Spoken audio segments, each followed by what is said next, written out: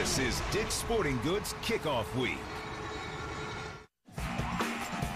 The Citrus Bowl in Orlando. For decades, it's been synonymous with big events in college football. Today, the 7th annual MEAC SWAC Challenge kicks off with traditional powers Bethune Cookman and Prairie View A&M.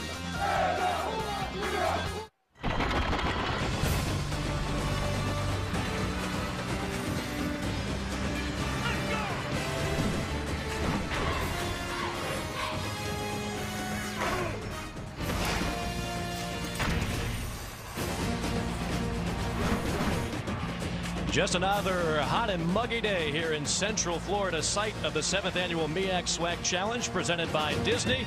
The fans are ready. The fans are ready. So too are Prairie View A&M and Bethune Cookman. Hi, folks. Thanks for joining us. Mike Morgan alongside former NFL quarterback Jay Walker. And we're just like you, excited about week 1 of college football. And one of the things we love about it is the great interconference matchups. That's what we've got today, Jay. A lot of bragging rights on the line and a big game for the big picture as well. What started out as just a friendly rivalry amongst the conferences has really intensified into bragging rights for the whole season. The MEAC conference has come in and jumped out to a 4-2 advantage in this series, but the SWAC has that SWAC pride. Everybody's watching. Prairie View's representing the SWAC and the pride of the MEAC conference, Bethune Cookman. Well, last year, both these teams lit up the scoreboard. Offense was the calling card. Today could be different. Defense might be the key to victory. And we've got a great matchup on the perimeter. One of the top defensive backs in the country and a big-time wideout going up against him. Yeah, the defensive back is Moses Ellis from Prairie View A&M. He had 8 interceptions a season ago, which led all FCS football. Eddie Poole's a transfer from Rutgers University for Bethune Cookman. He had 8 touchdowns a year ago. But look at the size differential. Eddie Poole, 6 feet 4 inches, almost 200 pounds, taking on Moses Ellis, who comes in at a scrappy 5 feet 9 inches, 175 pounds. Pure heart determination. Both these guys have NFL futures within their grasp. Prairie View has won the toss. The Panthers will get the football first. A great crowd here today at the Citrus Bowl, site of so many historic football games over the years. These two teams have never met, which is somewhat surprising when you think about it. They've been playing football for about a century. Finally, they get to meet, and obviously a ton of bragging rights on the line. And as you heard mentioned by our own Jay Walker, this is big in order to get off to a good start for both these teams. A lot of confidence on the line as well. Prairie View A&M from the SWAC, Bethune Cookman from the MEAC. A terrific atmosphere here at the Citrus Bowl. These teams have been enjoying life at Disney the last couple of days. Some great events leading up to this ball game, and now we finally get to kick it off. As toe meets leather, Jermaine Waddy is back to receive, and instead it'll be fielded by one of the up men just inside the 20.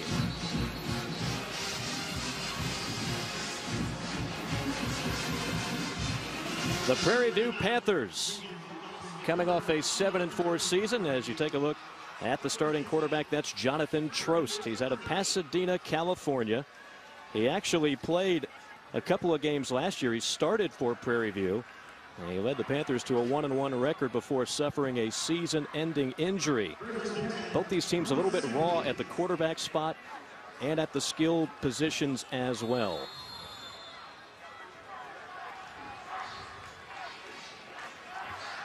Gruber the back. They fake it to him, swing it out in the flat. A little razzle-dazzle on the opening play, and all kinds of contact downfield. There'll be a penalty flag on that one. Passing complete. Flag on play. DJ Howard was on the coverage, and it looked like he got in there and interfered. Pass interference. Defense, number 29, 15 yards, first down. So how about that, Jay Walker? Prairie View with a little gadget play to start things off. Yeah, they come out with the razzle-dazzle, make you think it's a wide receiver screen on the right side, but they're going to do the double pass, and that's an interception that Howard should have had. But you saw clearly here, look at all the contact the whole time. The wide receiver's running down the field, just a body draped on him, too physical. That's an easy call for the officials. First down for Prairie View A&M. Ball at the 32-yard line. Panthers to the ground game, nothing doing. Popped and dropped behind the line of scrimmage. It was Groover on the carry, a loss of 1.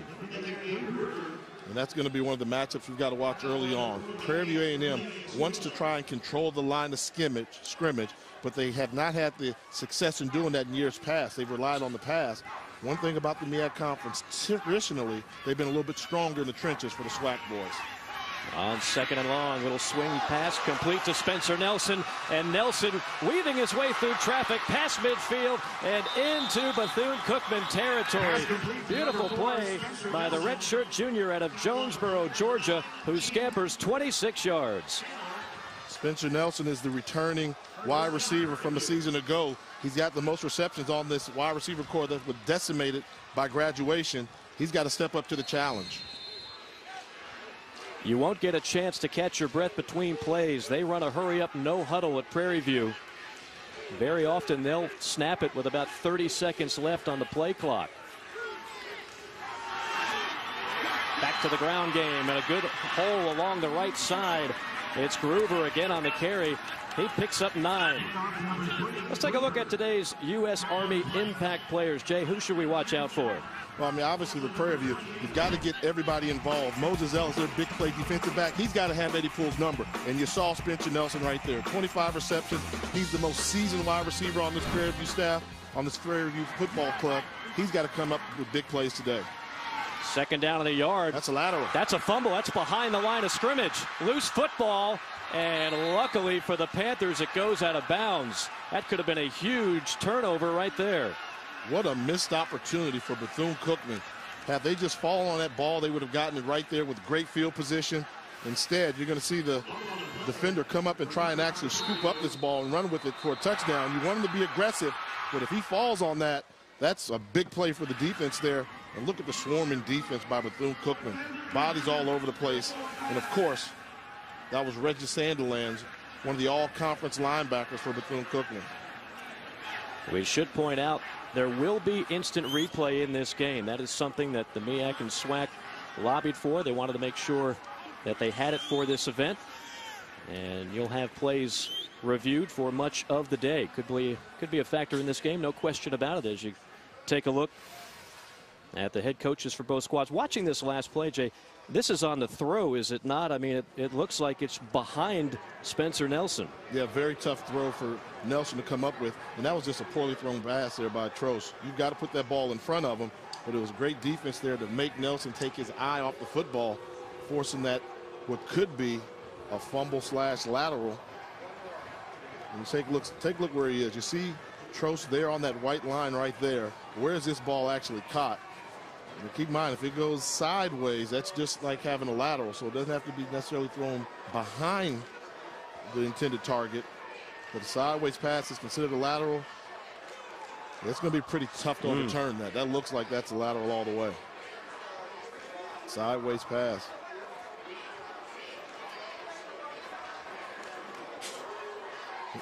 But then when you see it, though, you think about it again. If it's sideways, and you know, I believe that they're going to reverse this call, though. You know, the more you take a look at it, you know, was it clear enough? Was he clearly throwing the ball behind the wide receiver? It doesn't look like it.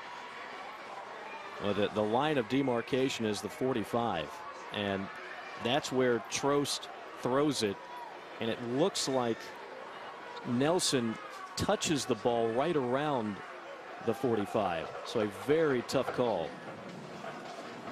Already a little bit of controversy here in the MEAC SWAC Challenge. There you see another look. I mean, from that angle, it's right around the line where he threw it, which is actually the 40.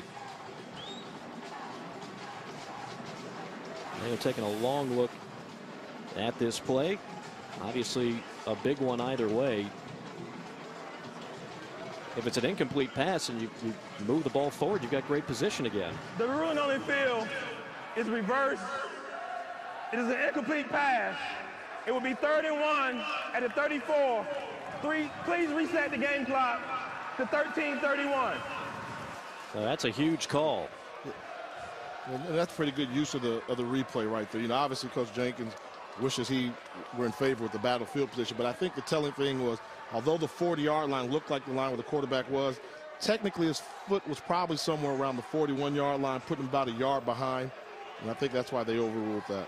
Brian Jenkins, just 40 years old, in his 2nd year as the head coach of Bethune-Cookman. Last year, a historic season. They won the MEAC And they made it to the playoffs. 3rd down and less than a yard. And it looked like motion before the snap. You had the back, Waddy leaning in. False start. Offense. Number 22. 5 yards. Still 3rd down. And that is Jermaine Waddy. And there's Heisman Northern, first-year head coach for Prairie View, whose younger brother, you might recall, a former LSU Tiger, played in the NFL for several years. He's actually on the staff. He helps out the defensive line, strength and conditioning coach. And Heisman Northern got some help as well from a familiar face from Bethune Cookman. More on that in a moment. First, another swing pass out in the flat to Waddy. And Waddy racing toward the corner, near the marker, but shy of a 1st down. You talked about Heisman Northern taking over this Prairie View program from the departed Henry Frazier, who's now at North Carolina Central. But this is one of the few instances I've seen where that coach in waiting has actually worked. Northern was the coach in waiting at Prairie View, and when Frazier left, they already knew who they had on the staff. No need for a search committee. And Heisman Northern's just trying to keep this Prairie View program going in the same direction that Henry Frazier. Panthers going for it on 4th down and 2. Left side, burrowing his way, but well short. Jermaine Waddy could not push the pile, and Bethune Cookman holds up on defense. They'll take over on downs. I think what surprises many of the SWAC teams, not only the athleticism of Bethune Cookman, but they're a very strong team. They really hit that weight room. So I don't think Prairie View's got the ability just to pound them. Look at that. Look at all the penetration behind the line of scrimmage. There was a small hole there, but once the running back slipped on that cut, no chance of picking up that 1st down. Well, a big stop by the Wildcats defense, and this has been a mystery throughout the week, but we finally have landed on a starting quarterback by the name of Jamar Robinson, who's a senior out of Charlotte, a transfer from the University of Maryland. Jackson the back behind him. On play action. And nothing doing. That play strung out on the near sideline. Good pursuit by the Prairie View defense. Maybe a yard. It'll be 2nd and long. Now let's talk about the quarterback, Jamar Robinson, playing for Bethune Cookman. Now, this is a young man that started a couple games while he was at the University of Maryland, but with the success of Danny O'Brien emerging at Maryland, he needed a place to play. So he was highly sought after most schools within the MEAC conference. Bethune Cookman won that recruiting battle, and now he's starting here the 1st game of the year. On 2nd and long, firing through the hole up the middle. That's Jackson, the redshirt sophomore out of Jacksonville. Dwayne Chappell brings him down. Isidore Jackson's that power back they've had. For years, Bethune Cookman ran what they used to call the Wildcat offense, which was a little bit of an option. They had that great A-back that could dive and get you those 2 or 3 yards at will. But now they've kind of opened it up a little bit. Now they're more of a pass-first, run-second type of offensive scheme. On 3rd down and 4, to the air. Complete. 1st down yardage. That's Eddie Poole, the man we talked about in the open. A great matchup that we're going to see between Poole and Moses Ellis and the rest of that great Prairie View secondary.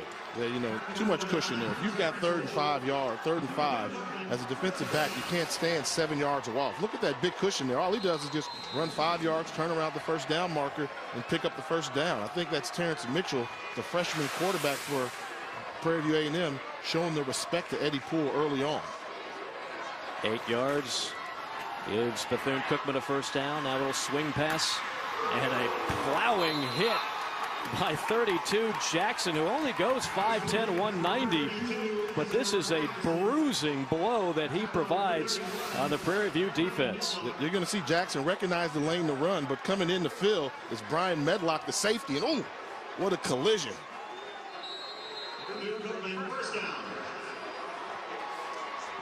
Brian Medlock going in reverse. And the Wildcats are on the move. It's 1st and 10 from the 37. Robinson cuts back 25 and an ankle tackle at the 23. Otherwise he might still be running. Terrence Mitchell trips him up after a 16-yard gain. Great decision by Robinson of pulling that ball out of the stomach of the running back. The defensive end dives with him. Nobody's there to keep the quarterback in the pocket. If a quarterback breaks contain, big yardage to be had. And Robinson showing he can be nifty on his feet as well and picking up the first down. Great block on that play by Keith Stroud, the receiver, to help spring him free. On 1st and 10. Handoff right side.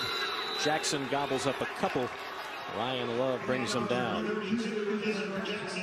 Impact players for Bethune-Cookman, and a couple of good ones both on offense and defense, Jay. We've seen Eddie Poole already within this drive. We talked about his size. We know what he can do. But Ryan Lewis is the real glue of this football team. The MEAC preseason defensive player of the year. He plays inside linebacker. He's a stud on defense.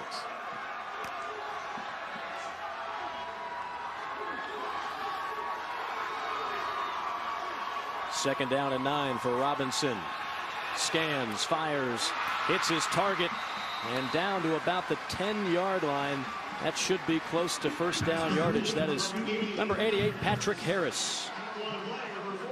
Good job by the offensive line for Bethune-Cookman. You saw Robinson had plenty of time to go through all of his progressions. The pass was actually thrown underneath to the third read on his progression. You can only get to that third read if you've got an offensive line that's giving you plenty of time to throw the football. Bethune-Cookman was outstanding in the red zone last year. Robinson. He's got an alley left side. Lunges to the end zone. Touchdown, Wildcats. 10 yards for Jamar Robinson, the senior quarterback, who looked awfully good on that drive.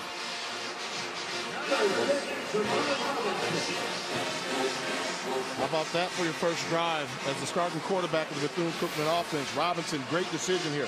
Pull the ball out the stomach, get around to the edge, then it becomes a foot race, and he shows the wherewithal to extend that ball within the pylon for the touchdown.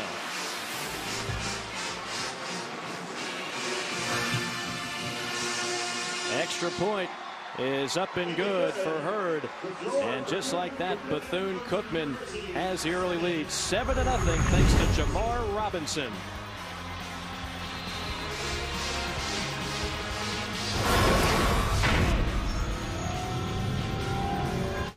College football in high definition is presented by Vizio. The 2011 MEAC SWAC Challenge is presented by Walt Disney World Resort. Visit MyDisneyDiscovery.com and uncover a world of grown-up and family fun you never imagined. And in part by Dick's Sporting Goods. Every season starts at Dick's. A lot of great things surrounding this event. Coaches, student athlete, staff, and official travel parties joining sponsors for a banquet at Disney's Hollywood Studios.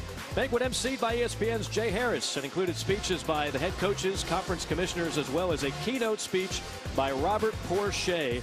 Jarrett Payton, the son of Walter, presenting the annual Walter Payton Achievement Award. Winners this year, Raheem Cardwell from Prairie View and Gene Fainer from Bethune-Cookman.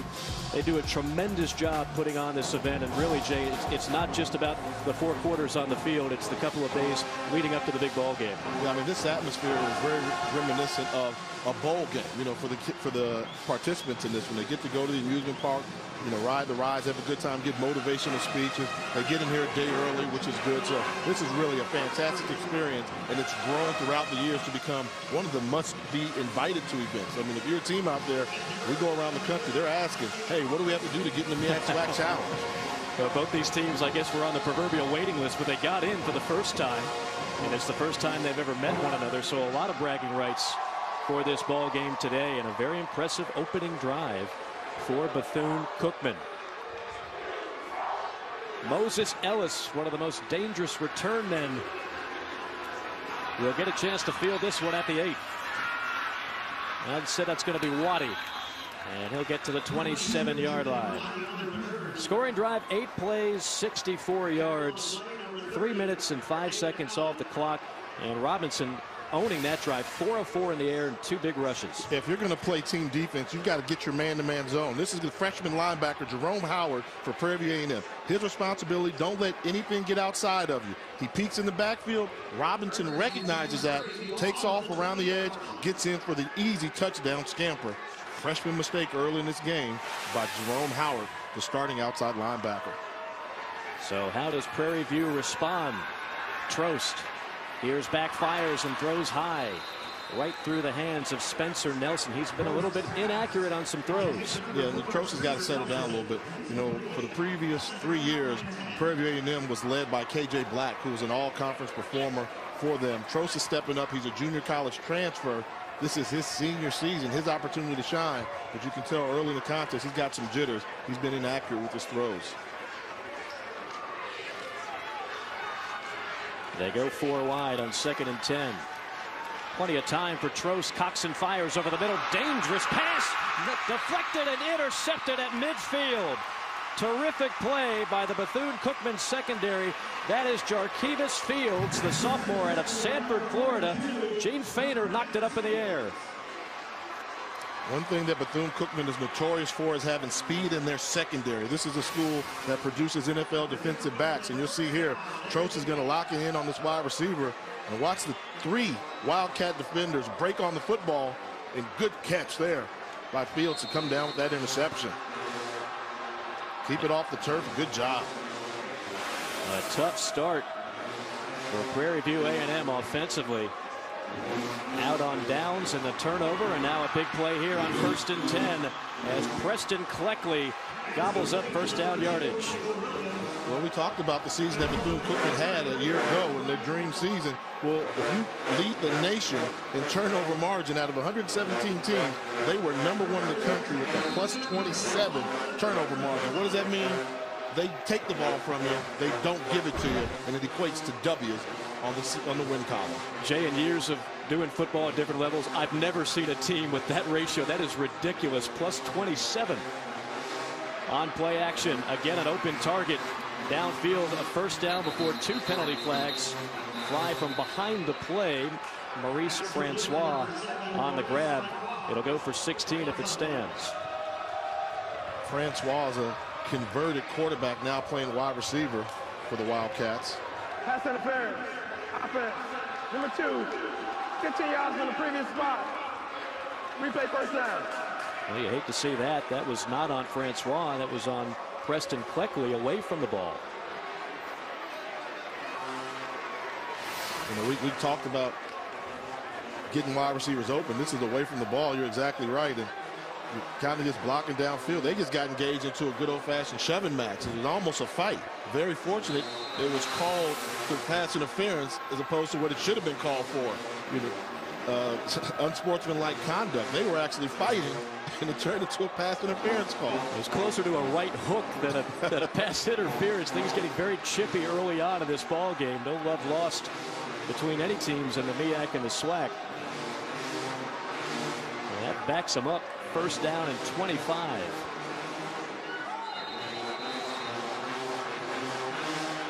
And now a delay of game, so 5 more yards. Offense. Number 6. 5 yards. Still first down. What a missed chance for Bethune Cookman. You get the turnover, you get good field position, then you come out and get consecutive penalties.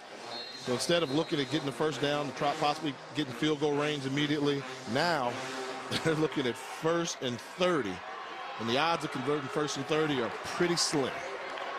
You saw Brian Jenkins, last year's MEAC Coach of the Year. A little bit frustrated with the last 2 plays. 1st down and 30. They need the 30 of Prairie View. Razzle-dazzle. Cleckley has it. Wesley racing to the corner and dives out of bounds at midfield. Number 2, Preston Cleckley, a sophomore wideout from Delray Beach. He's been an unexpected surprise for this offense, trying to fill that void left by Javon Reams, who was such a weapon for this squad a year ago. Yeah, you see Cleckley here showing you some speed to get to the outside, getting outside around the perimeter. And this time you see the freshman linebacker again, once again. That's Jerome Howard out of position, playing that outside linebacker spot, allowing Cleckley to see daylight on the outside. On 2nd and 10, they set the screen up nicely. Look at the daylight. Out to the 35, Rodney Scott, the transfer from Ole Miss. 15 yards on that pickup. Well, Monday night on ESPN, it's an ACC football battle as Lamar Miller and Miami take on Danny O'Brien and Maryland. Will Al Golden or Randy Edsel get the win in their ACC debut? College football primetime as part of Dick's Sporting Goods kickoff week on ESPN, Monday at 8 o'clock Eastern Time. 3rd down and 7.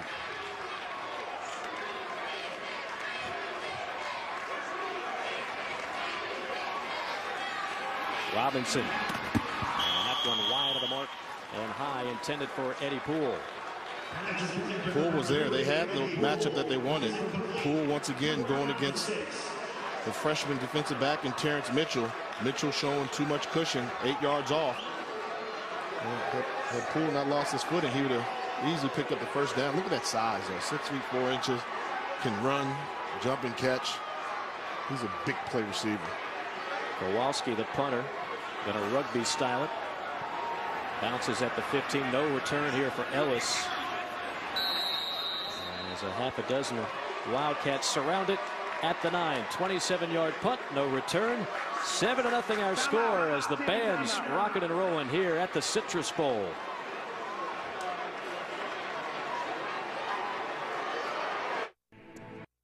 Some of the many great events surrounding this ball game. Bethune Cookman out to an early 7-0 lead here at the MEAC SWAC Challenge with Jay Walker.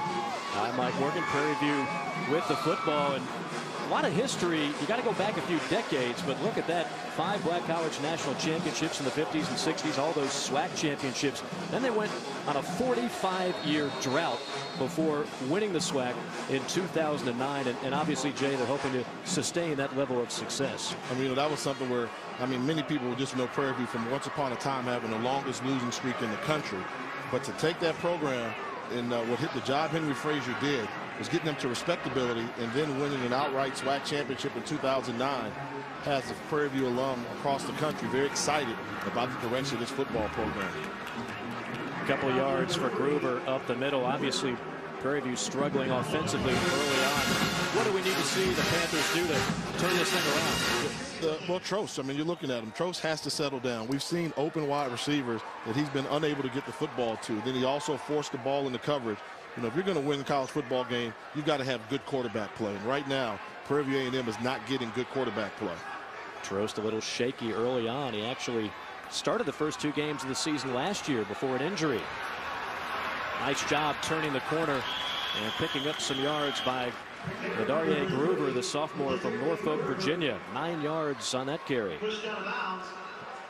Good job of getting outside. He's showing you some speed. One thing that's very difficult to do is to outrun the Bethune Cookman defense. They've got team speed all over the place, but he gives you a nice move to the outside, turns on the speed, and does pick up the 1st down for the Panthers.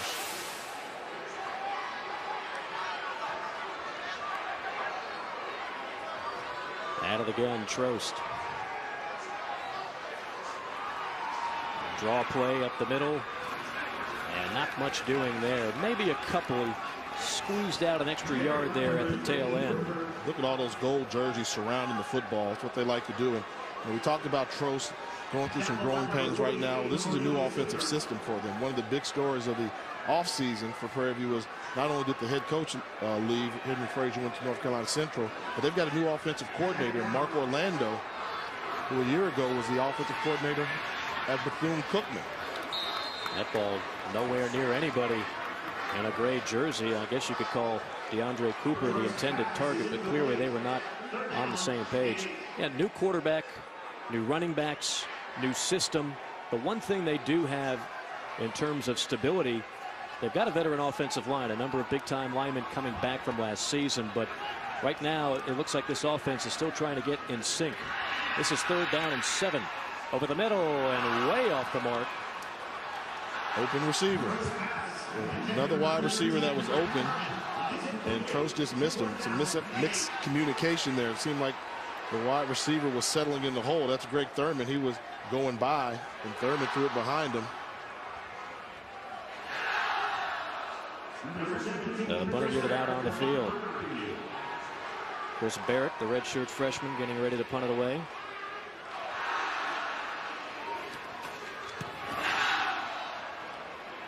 Patrick Harris will have no chance at a return as this one rolls out of bounds, but a penalty flag right around where he kicked it. This might be a roughing the punter penalty.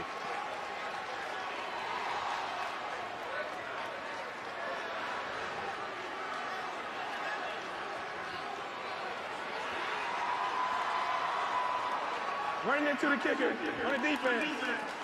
Number 89, 5 yards, still 4th down. And that is an important distinction, running, not roughing into the kicker.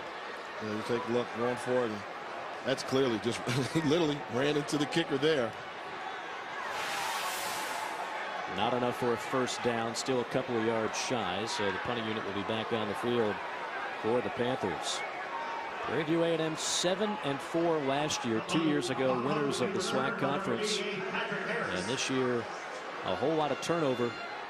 Going to learn a lot about this team in the first couple weeks as they try and gel with one another.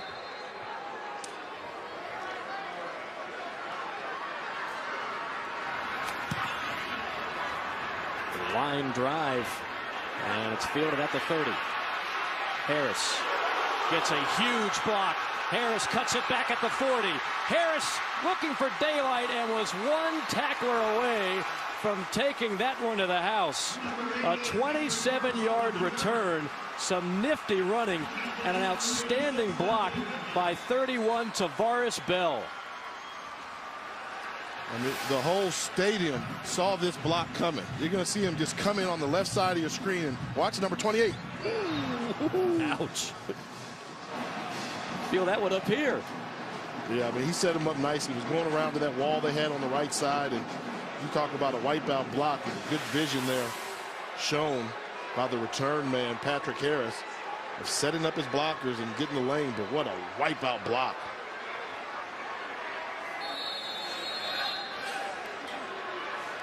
That was the highlight of that play, the block more so than the return, which was pretty good in its own right. 1st and 10, great field position for Bethune Cookman. Quarterback will keep it, and he is devoured behind the line of scrimmage. Ball squirted out late. Bethune Cookman covers it up. Let's take one more look at this crushing block. Got them all.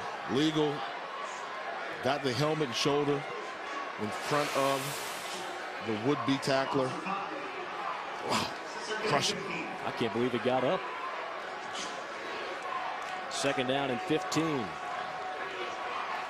Robinson again has to scoop it up off the ground. Fires and deflected right in front of him. Well, that one might have been picked off. Adrian Hamilton, the defensive end, a senior out of Dallas, got his big paws on it. Adrian Hamilton is a man amongst boys when he plays defensive end for Prairie View A&M.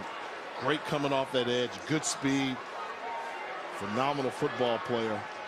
He's the guy that gets the pressure in the backfield. No snap, and Robinson has the calmness to pick up the football, not to be rushed. And good job by the line again in the protection. Look at the pocket that Bethune Cookman was able to have. 3rd and 15. And look at that throw right on target. That was on the All-American Moses Ellis, but Eddie Poole was too good for him. 16 yards on that play. You know, if you're a quarterback and you got a nice pocket to throw in, you know, you can be very accurate. I mean, look at this. He's just standing there going through his reads, has time to really extend. Nobody gets within 3 yards of him, and you see the one-on-one route there. Selling the go route, got away with the NFL push-off, got the feet down. Good throw, good catch. Quick snap to Rodney Scott. 7 yards up the middle. Right now, Jay, Bethune Cookman clearly winning the battle of the line of scrimmage. And that's what they want to do. That's their game plan. They try to out-physical you. Everybody gets caught up with the speed they have on the perimeter, but they're very good in terms of their interior line play. Robinson flares it out. Leaping grab, but couldn't do anything after. That's Keith Stroud. He actually came from Rutgers, where Brian Jenkins was the wide receivers coach. And Coach Jenkins spoke very highly of Stroud. He said last year it took him a season to get adjusted to playing in the MEAC conference. Now with a year underneath his belt, I really expect to keep Stroud to have a breakout season at wide receiver for his team. And Brian Jenkins wants to call a timeout here. Timeout. Facing a 3rd and 2. We'll take the timeout with him. Will be a 30-second Bethune timeout. Cookman leading Prairie View 7-0. We'll see what they dial up when we return. Extend it to a TV. A special ESPN Monday Night Football doubleheader, September 12th.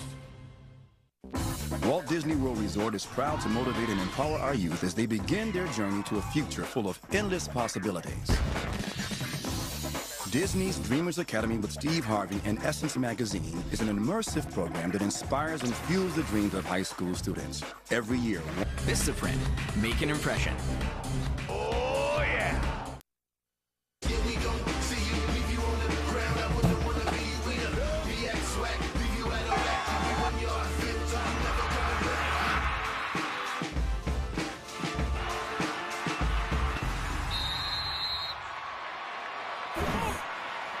Bethune Cookman out to an early 7-0 lead. 3:34 remaining in the first quarter of play. It is the 7th annual MEAC SWAC Challenge presented by Disney. Brian Jenkins talking to his squad during the timeout. 40 years old, just in his second year. And look at that coaching resume. This guy has been around for a while at such a young age. And I think a lesson could be learned. Take a look. Never been a coordinator on offense or defense. Never been a head coach. But look at the success he had a year ago, taking this Bethune Cookman program to postseason play. You know, the key is now, once you do it once, you can get away with it. But can you do it over and over again? And his intensity, you know, we've been around him, a very intense young man, and easy to see why the Wildcat program had such a successful season in his first campaign. Part of a bowl season with Rutgers back in 2009. This is 3rd down and a long 2.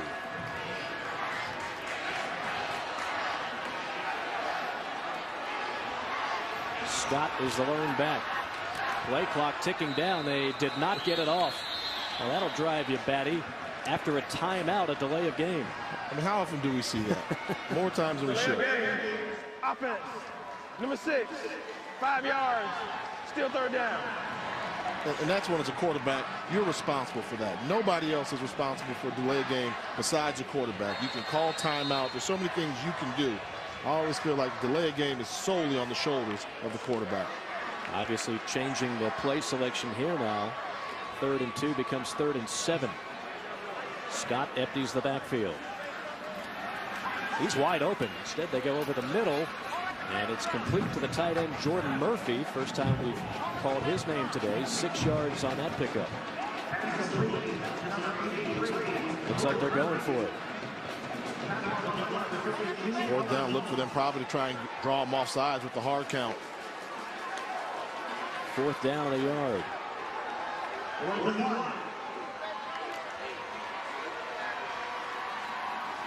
Handoff up the middle, and picking his way through tacklers is Rodney Scott. He's got a first down and then some. 7 yards on 4th and 1. Rodney Scott, transfer from Ole Miss. He's one of those impact players that's playing for this team that didn't play a season ago. Great job of making the first guy miss. Behind the line of scrimmage, look at the cut there. Weaved through the Prairie View defensive line and able to pick up the first down. The Wildcats still on the move inside the 20. Again to the ground. Big hole up the middle, and falling backwards just shy of the goal line is Rodney Scott. Brian Medlock saved a touchdown. 13 yards.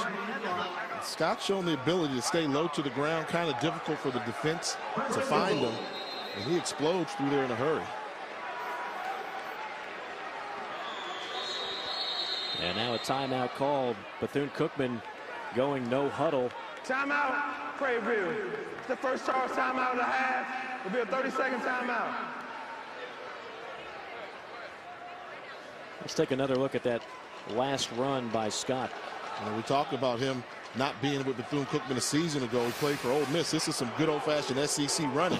One cut behind the line of scrimmage and then take off. Show the acceleration to get through there. Almost get the touchdown for the Wildcats. And I think one of the things that you're seeing on the FCS level of football is the transfers. The guys that weren't on campus a season ago, but now are making a tremendous impact on your football program. And the MEAC has transfers, and so does the SWAC. And I think that's one of the big storylines of college football this season. Let's take a look at what you've got in terms of transfers that these schools, and these are just some. You know, you talk about Travis Davidson at Morgan State, junior college transfer, wasn't there a year ago.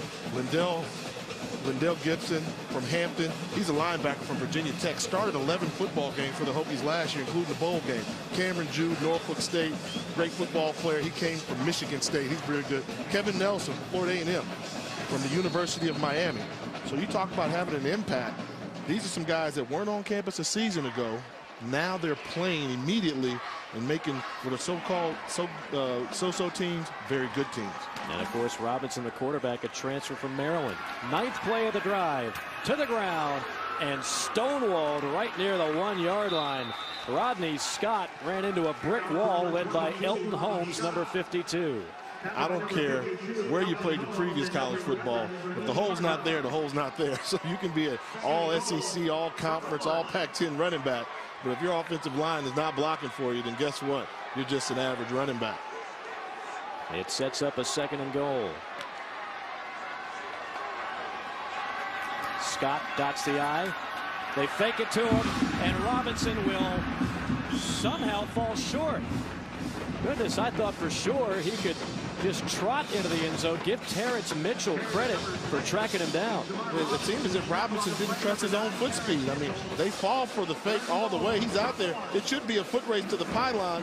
He decides to cut inside and take on Terrence Mitchell instead of trying to outrun him.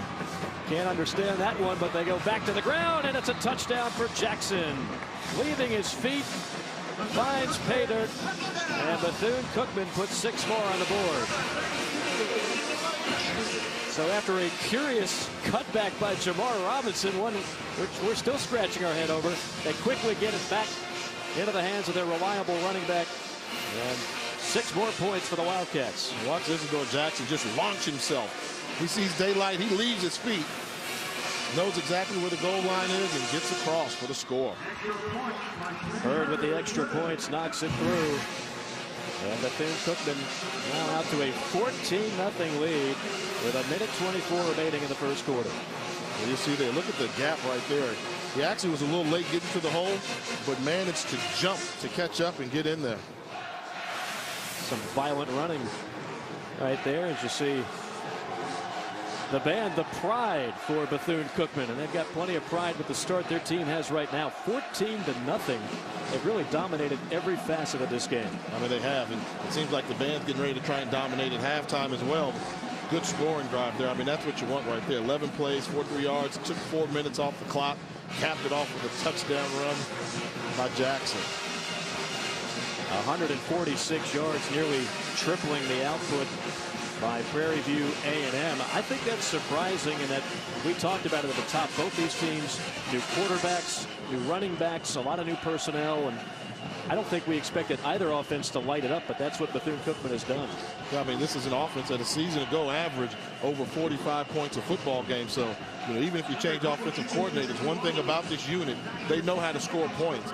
Underrated defense, but a very strong defense led by Lewis, the Conference Player of the Year defensive linebacker, and Sandilands. They really fly around the football. Prairie View's got to find out a way to at least hold on to the ball a little bit longer, get some type of points on the board before this game gets away from them quickly. And cannot afford another turnover. If you do that, Bethune-Cookman knows what to do with it. Waddy from the 12. Slips and falls down at the 25-yard line. 13-yard return with 2 races left till the chase. Bubble drivers Tony Stewart and Dale Earnhardt Jr. are battling for their postseason lives.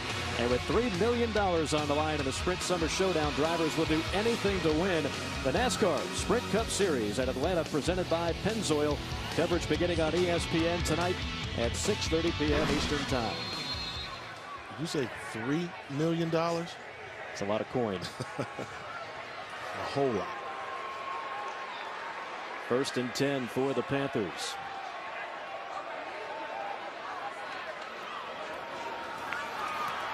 Again, staying with Jermaine Waddy. And right now, you've got guys for the Wildcats just knifing in on every play. Yeah, they're really feeling it right now, and they're showing it. Look at number 90, Jamel Farrington. He's just going to shoot the gap right there. Take a look at the quicks, get there, unblock, make the tackle for loss in the backfield. Defensive coordinators love that. What do you want from your front four? Some TFLs, tackles for loss. On 2nd and 12, swing pass to Anderson. Anderson sheds one tackler and then is shoved out of bounds shy of the 30. He's a freshman out of Houston, a newcomer who they think will make a major impact. A lot of people said he was too small coming out of high school, just 5'9", 170 pounds, but coaching staff really likes what they see out of Fred Anderson. I mean, they were thoroughly impressed by him. You asked him who was going to be a guy that was going to step up, make plays. Fred Anderson was the first words that came out of their mouth. True freshman running back, slipped under the cracks of the big recruiting down there in Texas, and Prairie was able to benefit from it. 3rd and 7. Trost this time shows some accuracy, but DeAndre Cooper is a yard short. That's a big yard, too. You know, when you're there, you've got to know down and distance how many yards you need to get a first down. It's 3rd down. You've got to turn, see where the first down marker is, and get it. He chose to dance a little bit and came up short of the first down. An exciting first quarter. Will Prairie View go for it on 4th and a yard? We'll find out when we return from Orlando. Sunday NFL. Start of the second quarter here from the Citrus Bowl in Orlando, Florida. MEAC SWAC Challenge. Bethune Cookman leading at 14-0. And Jay Walker, I ask you, is this a sign of desperation going for it this part of the field this early in the game? I think it is, and more importantly, they're trying to give their defense some rest. The defense has been on the field for quite a while, getting pushed around a little bit. Well, that's going to smart. James Deckel. That's a senior making that mistake. Start. Offense. Number 67. 5 yards. Still 4th down. Deckel is actually from Dillard High School, the alma mater of one coach, Brian Jenkins. Yeah, Deckel there. I mean, that's their best offensive lineman, the senior leadership there. But you got to hold your water right there. That's costly. That is a long walk back to the sideline. Patrick Harris back to receive the punt. And it's blocked. After some hesitation, it's blocked. And Bethune Cookman will have terrific field position. Howard Jones gets his hand on it. It looked like there was some confusion. I guess he was afraid to punt it the first go-round. I think what happened was they let the first blocker come in there untouched, and he realized this was going to get blocked. So he said, well, let me decide to run for it. No, I can't make it. Their gold jerseys all around. And then he just tried to quick kick it at the last moment. But that's great special teams play by the Wildcat punt block unit there. Bodies all over, confusing the punter. He didn't know what to do, and they got great field position to start the second quarter. Punters typically not very good at improvising. Jackson stacked up, trying to fire through the middle, can't do it. Set back a yard. Well, during today's game, you can follow the MEAC SWAC Challenge on Twitter at twitter.com/MEAC_SWAC or on Facebook, facebook.com/MEAC SWAC Challenge. There are questions going on there, including who will win the MEAC title and who will win the SWAC title. I know Jay Walker's got plenty of thoughts on that.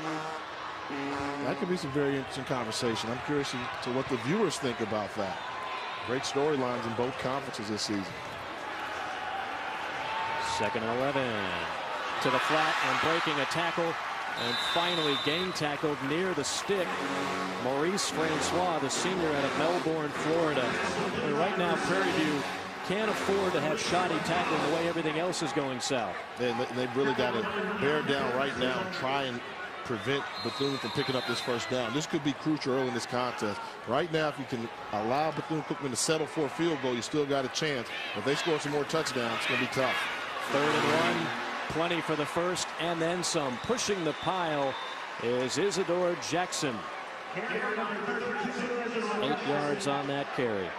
Well, as we talk about, of course, we want to get some interaction from you, the viewers at home, on those questions. But, Jay, I always love putting you on the spot because you can handle it, quite frankly. Who do you like, MEAC and SWAC? Well, you know, with all due respect, you always start off with, hey, to beat a man, you've got to beat the man. Right. And the man in the MEAC conference is Bethune Cookman, defending champion with the postseason play. Buddy Pugh's got a squad down there that's got a chip on their shoulder. They think they belong on top. Robinson dances out of trouble, fires a strike complete near the 10 to his back, Jackson. But I will tell you, I think there are a couple of sleeper teams out there to watch out for. The favorites are Bethune and South Carolina State and the MEAC, but look out for Hampton and Florida A&M. Hampton's got some impact players there, and Joe Taylor keeps his team in the hunt year in and year out. And after this play, I'll give you some SWAC dialogue and see if the folks out there in Facebook and Twitter land agree with me. This is all on record, by the way. We're gonna hold you to this in November. I didn't say they would win it. I said had a chance. On 2nd and 5. Robinson fakes it, keeps it, gallops his way to the end zone. Touchdown. 9 yards for Jamar Robinson. And the Wildcats are pouring it on. There's been a problem with Prairie's defense. They are yet to account for the quarterback in the running game. He's the first one to touch the football. You got to know where the ball is at all time. He's got it, pulls it. Everybody that's there to account for him is just standing around watching. That time there was the inside linebacker, Eldon Holmes, that just watched the exchange and was in bad position. The extra point is tacked on. What a start for Bethune-Cookman. And the first-year starting quarterback, Jamar Robinson, putting on a clinic here in Orlando.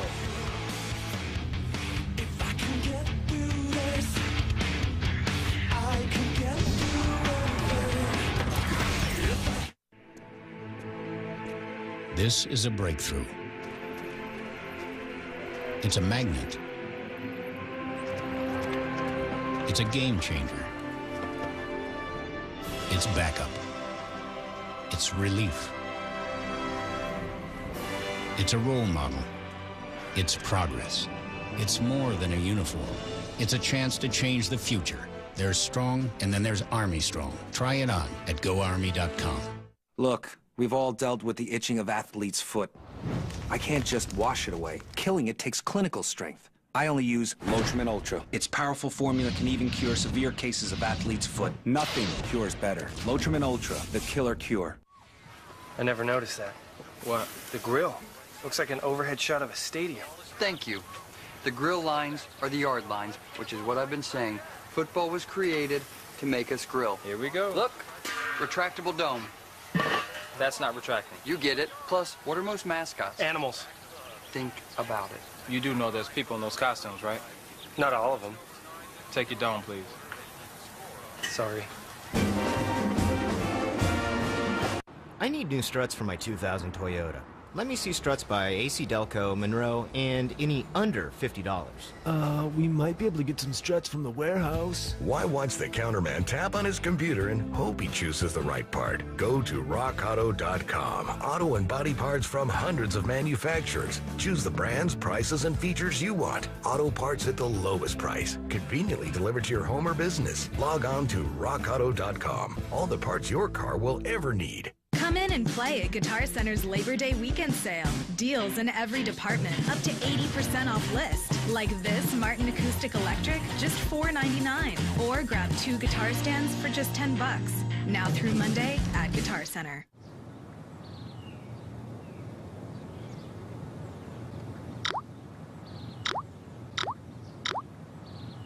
Browse, flirt, or find your soulmate at Zoosk, the online dating site that lets you date your way. Zoosk.com. The 2011 MEAC SWAC Challenge, brought to you by the U.S. Army. There's Strong, then there's Army Strong. Visit GoArmy.com for more information. And McDonald's, I'm loving it. Well, Saturday night, VIPs, sponsors, and school personnel joining the community in honoring HBCU graduates who have made a significant impact in their respective communities. Among the distinguished panel of guests, Larry Little and Ken Houston, 2 Hall of Famers in the NFL. Larry Little and Ken Houston both playing for these respective schools. And again, as we've talked about so much already, the events leading up to the main event, Jay, that's one of the many things that makes this so special every year. It's continued to grow, and that Legends reception was a new wrinkle they added. A very classy event there done by the commissioners of both conferences, Commissioner Sharp and Commissioner Thomas. Do a good job really getting behind this. And, you know, I think what I like is the schools are starting to get behind and really feel that this is a must-go-to event on their calendar. Obviously, incredible exposure as well. And right now, Bethune-Cookman taking advantage of that exposure, answering some questions whether or not they'd be able to muster up some more great offense like they did a year ago with new personnel and a new coordinator. So far, the answer has been an emphatic yes. Last year, Bethune-Cookman outscored opponents in the first half 278 to 100. And they're off to another good start today. In 2011, they're hoping it could be a replay of the 2010 campaign. It's a little tougher to score that many points in conference play against teams that know you and had a year to kind of scout and have seen you before. But with Robinson in there, coming in very comfortably into this new offense, He's been battle-tested, proven he's not intimidated by the crowd size. Could be another special season for the Wildcats. This is Nelson under it at the 10. Trying to go wide, can't do it. Lassoed down at the 26. Scoring drive for Bethune Cookman. Another impressive one for that man, Mr. Robinson and company. 5 plays, 32 yards, a minute 49 off the clock. Of course, it started on the block punt. Well, you know, and you've got to play team defense, and you're going to check the middle linebacker peeking in the backfield instead of moving his feet while he's stationary. Robinson is getting the leverage on the outside. No flow defense from the interior linebacker, Eldon Holmes. He does that one. It's easy for Robinson to score. Can't play middle linebacker flat-footed and make a lot of tackles. You got to stay on the balls of your feet and be in a position to attack. Jamar Robinson making a lot of defenders look bad so far today as Trost again inaccurate. I think he's still got some butterflies, Jay. He does. And, you know, I wouldn't be surprised if you saw the freshman quarterback Jerry Lockleff come off the bench if Trost doesn't figure out how to get his act together. They're calling some of the simplest passes you can. A screen pass you should go 100% on unless the ball is tipped. But Trost is backing up so far and not found a comfort zone. Second down and 10. Trost stumbles and just falls forward for about a yard. He has really struggled so far in this game, and so far as the Prairie View A&M offense. Look at this, 4 drives, none of which totaled more than 6 plays, out on downs, a pick, and 2 punts. Yeah, they just haven't got a rhythm. And, you know, that offensive chemistry in today's offense, it's so much easier with the spread to get your offense off to a good start. Typically, the defense has an advantage early on, but not with spread offenses. You can do that all season long. Very disappointing start for Prairie. There's a good strike. 3rd down and 9 completed to DeAndre Cooper.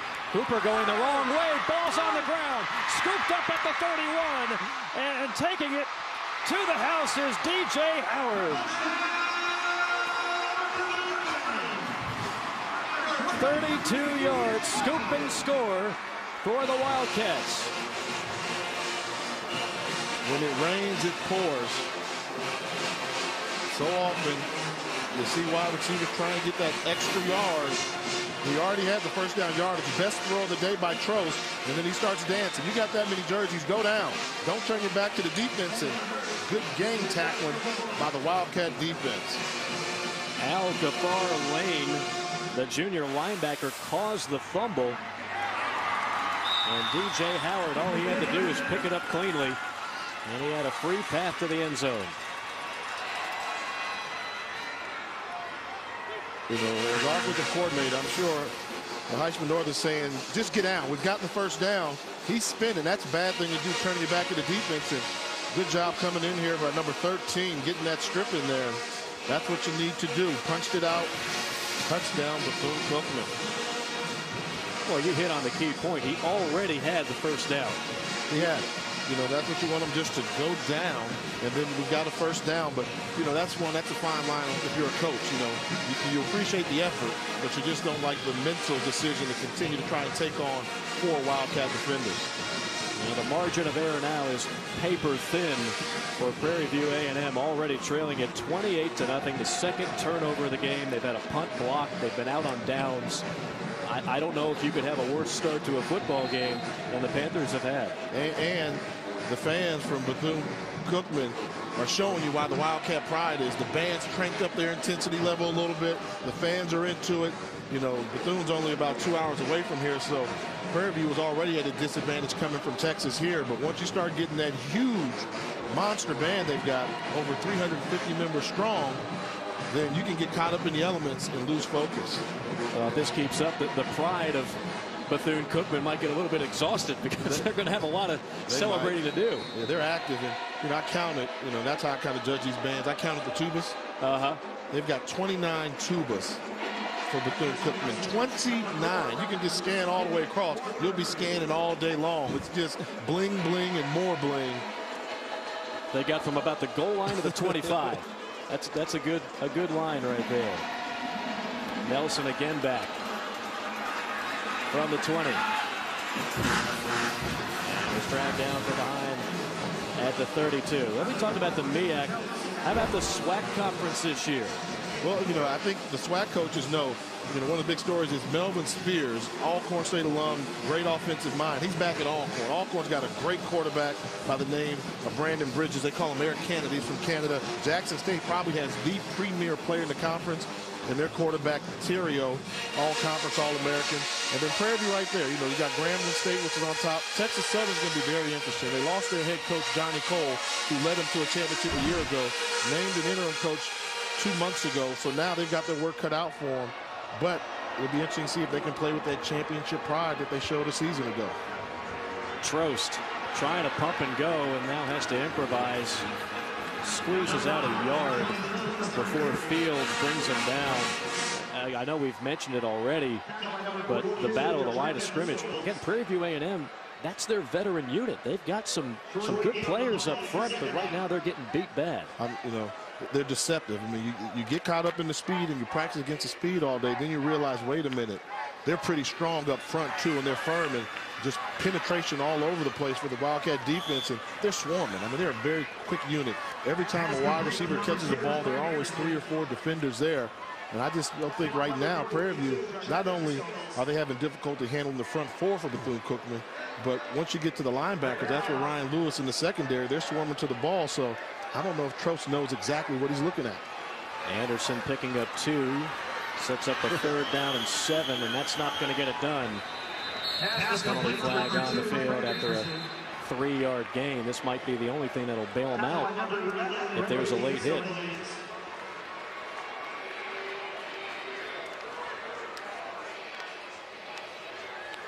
Personal foul. Defense, roughing the passer. Number 27, 15-yard penalty from the end of the run. Automatic first down. Well, that's on Daniel Rhodes. A big mistake for the senior out of Jacksonville. Yeah, I mean, the ball's out there. Oh, that's clear. Very lucky he's not ejected from this football game. You know, quarterbacks in a defensive position, led with the helmet. Very fortunate. Why in the world would you do that up 28-0? That's why. I mean, you like to think if it was a closer football game, he wouldn't do that, but they've got a big lead. Don't respect their opponent right now. Why not take a cheap shot on him? But you can't do that. He'll hear some words from Coach Brian Jenkins when he gets back to the sideline. That gives Prairie View a glimmer of hope here. 1st down and 10. Draw play. Forget about it. It was devoured, and it's picked up by Bethune-Cookman's Reggie Sandilands, the linebacker. Touchdown, Wildcats. Another huge hit by the Bethune-Cookman defense, and another scoop and score. This will be interesting to see if he was down. This is Fred Anderson there, the freshman. Makes the first guy miss, they hold him up. Oh, no. Wow. One person held him up, the other one knocked him silly. That's a fumble and a touchdown. Again, we do have instant replay today. Would not be surprised if they look at it. Won't take long if they take a look at it. I mean, that's team defense. You see them swarming to the ball. One guy hold him up, the other guy come and do the hard hit. And I'm pretty sure the officials right now are saying, we've already seen it. No need to take a look at it. And now the linesman comes in. And a timeout called, I believe, by Prairie View. That is what you call gang tackling. And I think Coach Northern is trying to call timeout, so maybe they will review it. But he's not going to like the news that he'll receive. You'll see on this play, he's getting ready to tackle him, and then boom! That's Ryan Lewis. That is the preseason defensive player of the year from the MEAC, a senior out of Pompano Beach Ely High School. And he absolutely pummels Fred Anderson. And he knew he hit him good, too. You know, as soon as he hit him, he extended through it. You know, watch the contact. He's going to follow through. Bow! He knows he's got him. Looking for the ball. He's going to celebrate. And he said, oh, we're running the other way. He's a good-looking football prospect, Ryan Lewis. I really like him. You know, he's a linebacker that likes to hit. You know, some linebackers like to be finesse guys and cover. Lewis likes to hit you. And he delivered a knockout blow there. And what you saw on that last play, Lewis with the hit, Sandilands on the recovery, that formulates that linebacking core, which some believe is the best in Bethune-Cookman history. One of the best in FCS football throughout the country. Head coach is challenging that it was not a fumble on the field. The player's under review. Well, Heisman Northern. What do you have to lose? Exactly. I mean, you almost have to at this point. If it's close, you've got to challenge it. And in the history of this MEAC SWAC challenge, I don't think there's ever been such a one-sided performance as to what we're witnessing right now. You know, if there were any questions whether or not Bethune-Cookman was going to have the ability to defend their title, the odds are pretty good right now from this game. And you bring up a great point. In the previous 6 matchups, MEAC SWAC challenge, no game has been decided by more than 10 points. And here we stand now. It's 34-0 with an extra point pending. And once again, it all started with the penetration made by that defensive line for Bethune-Cookman. Name we called earlier, Jameel Farrington, from that defensive tackle position. Got behind the line of scrimmage, made the running back shift and adjust. And then we talked about the linebacker extraordinaires coming in, Sanderland and Lewis, for the fumble and the touchdown. This has now been labeled just a booth review, so no timeout will be charged to Prairie View A&M. Again, in college football, a play like that, you're going to review it 9 times out of 10 to make sure. Prairie View is not charged with a timeout. The call is confirmed on the field. It is a fumble. Touchdown, Bethune-Cookman. Yeah, the nightmare continues for Prairie View A&M. Coach Jenkins, you know, he's still not happy. You know, he's still, that's the intensity he brings. Focus, you're up by 35. It will soon to be 35 points if you convert on this PAT. He's still just as intense.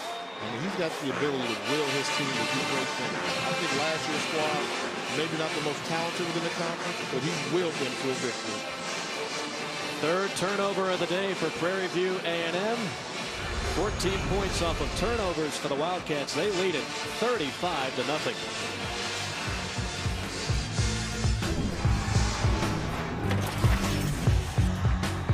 You think you colder than me? Turn on the radio. Me. Turn on the TV. Me. Turn on the movie.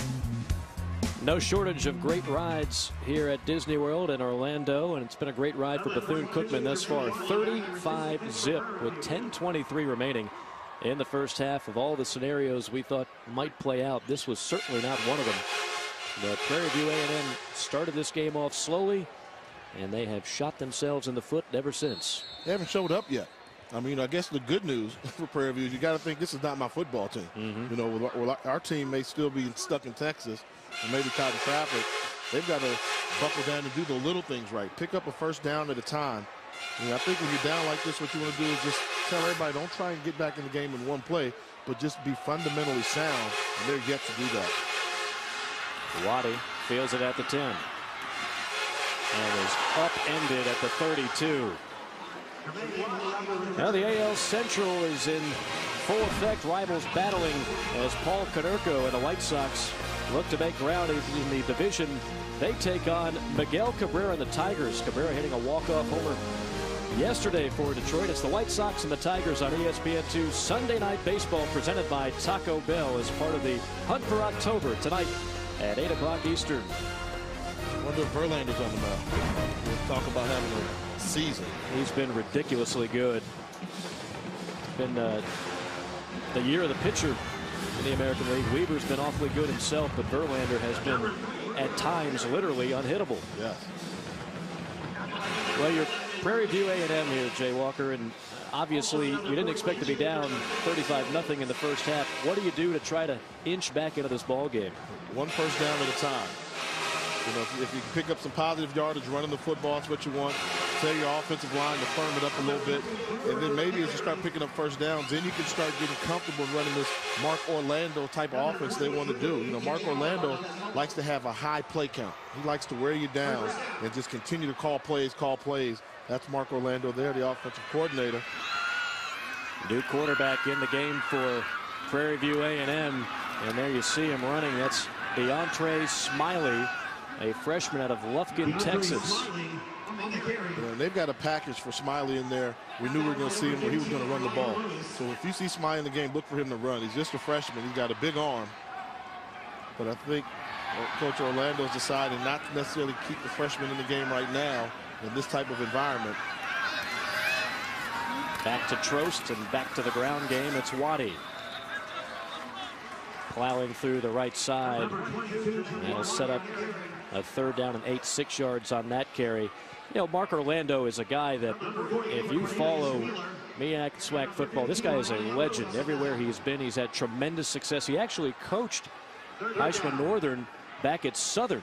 And so the two are very familiar with one another. And last year he led that Bethune Cookman offense to a record-setting year. This ball through the hands. Could have easily been another pick. Spencer Nelson, who only goes 5'8", having to leave his feet on this one. Yeah, but another wide open receiver. There was a window there, and the quarterback did not deliver the ball. So that's got to be frustrating to the offensive coordinator. They're making the right calls. Receivers are running open, but the quarterback doesn't have the ability to get it to him. Just a tough day at the office. And I think, you know, if Mark Orlando was not legendary enough within the world of black college football, the job he did last year at Bethune solidified his place. I mean, he had tremendous success for years at Southern University with their program and came over to the MEAC and dominated. Then this year went back to the SWAC. Good job on the punt. Getting the Wildcats inside the 10. 35-0 our score. The U.S. Open, tomorrow at 7 on ESPN2. This is a breakthrough. It's a magnet.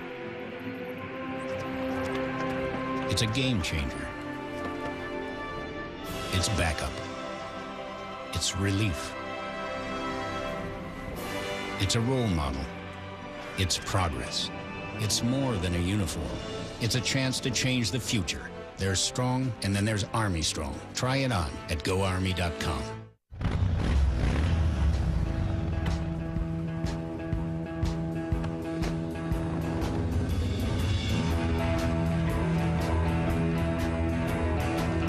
What makes us #1 in motorcycle insurance? We love bikes. We love riders. And most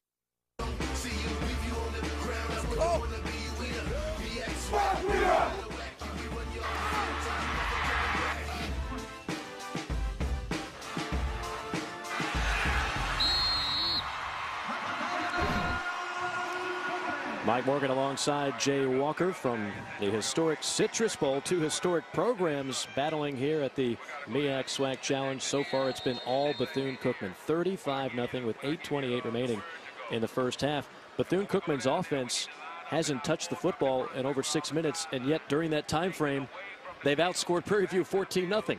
You know, very opportunistic defense, creating turnovers, and not only creating the turnovers, but returning the turnovers into touchdown. Some tough yards by Rodney Scott on first down. In case you're just joining us, a game summary thus far. Prairie View sloppy with the football. 3 turnovers on 7 possessions, just 86 yards. Jamar Robinson didn't know what to expect from that young man. First-year starter. He's been sensational thus far. Really has played a flawless game. And, of course, the Wildcats taking advantage of the turnovers. Second down on the long one. And a good job of reversing field. Scott keeps the legs churning and gobbles up 8 yards. Well, you talk about having Rodney Scott in there to spell Isidore Jackson from time to time. You know, both very small, compact backs. They don't miss a beat. I believe that the running back situation is getting real comfortable. Rodney Scott seems to be very comfortable in there running that football, blending into this offensive scheme, as if the Wildcats needed some more offensive firepower. Seems like the Ole Miss transfer is going to be an impact player for the whole season.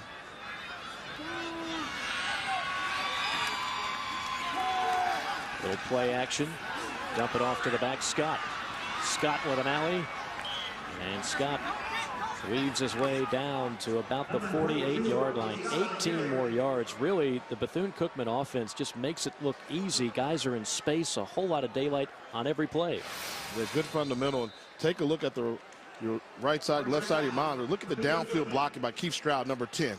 Look at that. That's how you do it right there. That's textbook. Step on his feet. You're not going anywhere. And he just drives the safety down the field. Put him in no man's land. Anytime you see a running back get that type of yardage down the field, great wide receiver blocking took place. Couple yards on first down for Jackson. Elton Holmes on the tackle. Bethune Cookman averaging 6.5 yards per play.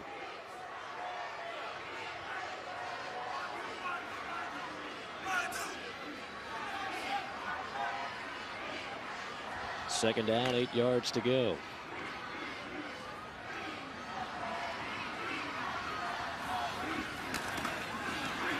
Three in the pattern, and the throw is high. Intended for Preston Fleckley. And you can tell Prairie View is trying to think, well, we can't sit back here and continue to get beat up by this Bethune Cookman offense. So they're bringing pressure. One of the first all-out blitzes we've seen from the Prairie View defense. And good job putting a good lick on Robinson, delivered by Elton Holmes, the inside linebacker. Holmes has played a good game. He's been very active thus far today. He needs a little help, though. Talk about how does Prairie View get back in this game. It would help out if they can get a stop right now. If the defense can step up, make some plays, create some turnovers, and give the offense a chance to get the ball back. On 3rd and 8, Robinson delivers, and another first down. Maurice Francois squirms his way past the marker, 9 yards. And see, that was the difference between Prairie View earlier when we saw their wide receiver dancing around DeAndre Cooper and not getting the first down. Francois knew exactly where the first down marker was, made the reception, turned, got vertically up the field, and picked up the first down.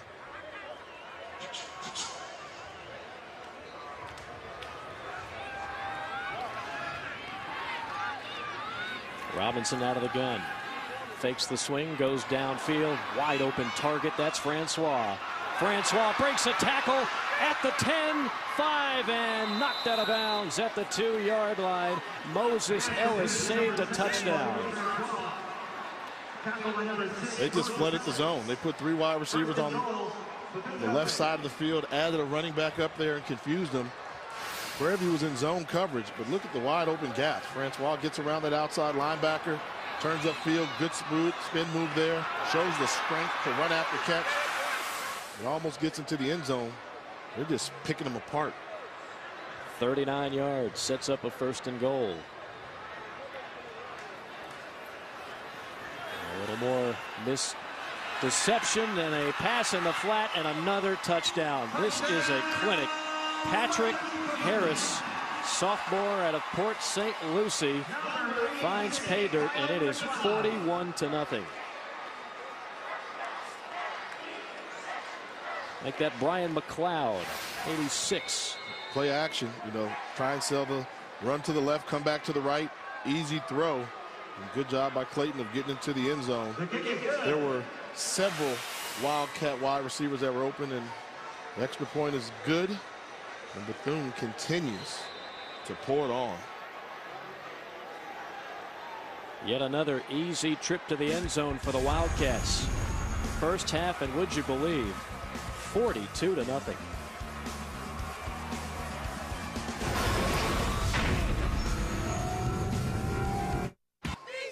We welcome you back to the Citrus Bowl. It's been all Bethune Cookman, 42-0 with 5:09 remaining in the first half.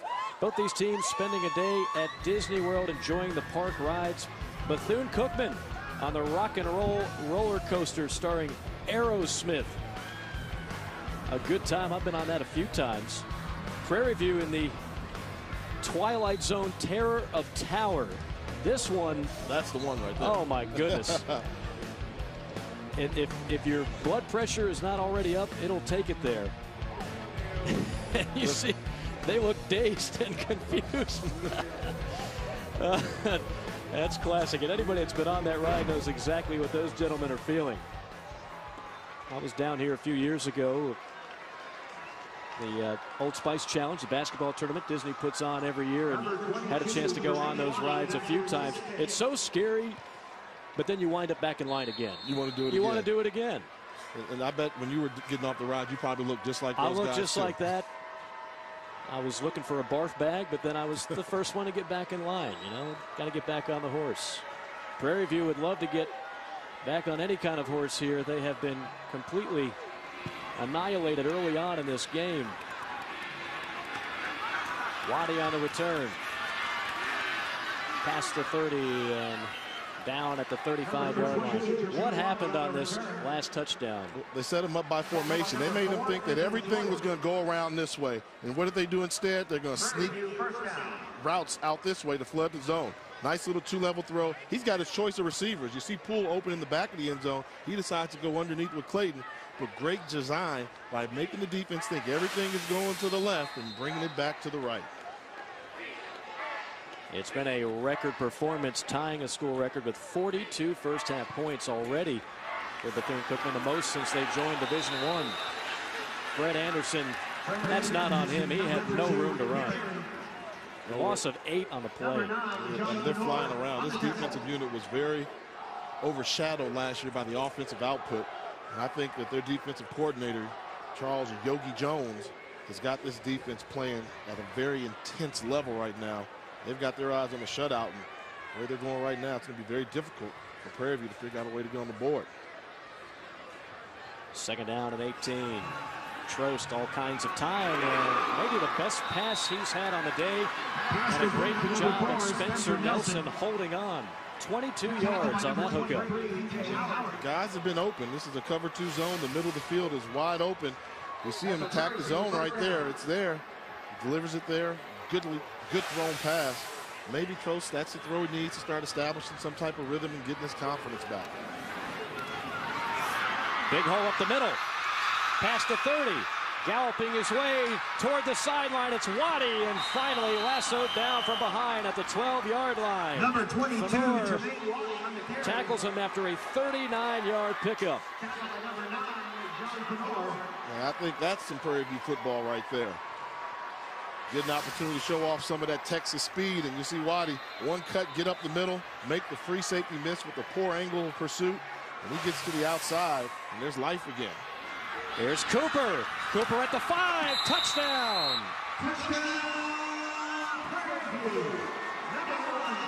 A 11-yard touchdown reception for the junior out of Houston, Texas, DeAndre Cooper.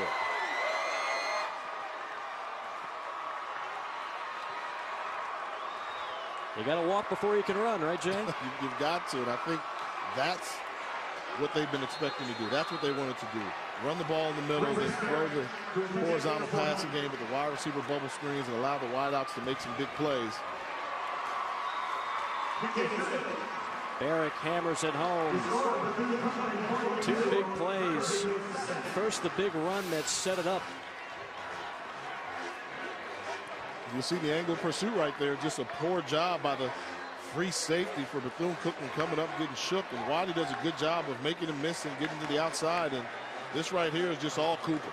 He just wanted to make one guy miss, get inside, weave. Good downfield block there by Spencer Nelson. And the Panthers have arrived at the MEAC SWAC Challenge. 42-7 our score. And I know as a coach, that's what you're looking for. You know, you got to think, what are you going to tell your team at halftime? Well, if you can tell your team, hey, if we don't put the ball down and stop beating ourselves, what's to say we can't go out there and force 3 or 4 turnovers in the second half to get right back in this contest? Very crucial for them to at least put some points on the board so they can have that glimmer of hope for the second half. Now the scoring drive, this is the kind they're going to need the rest of the day. Not just finding the end zone, but quickly. A minute 15 off the clock and just 4 plays. The big run by Waddy setting it up. And if their defense can show up, I mean, if their defense can come out, get a 3-and-out right now, maybe have some time on the clock, they can try and go into halftime with a little bit of momentum. Jonathan Trost, the quarterback, showing a little bit of confidence for the first time today. He's looked very shaky from the jump.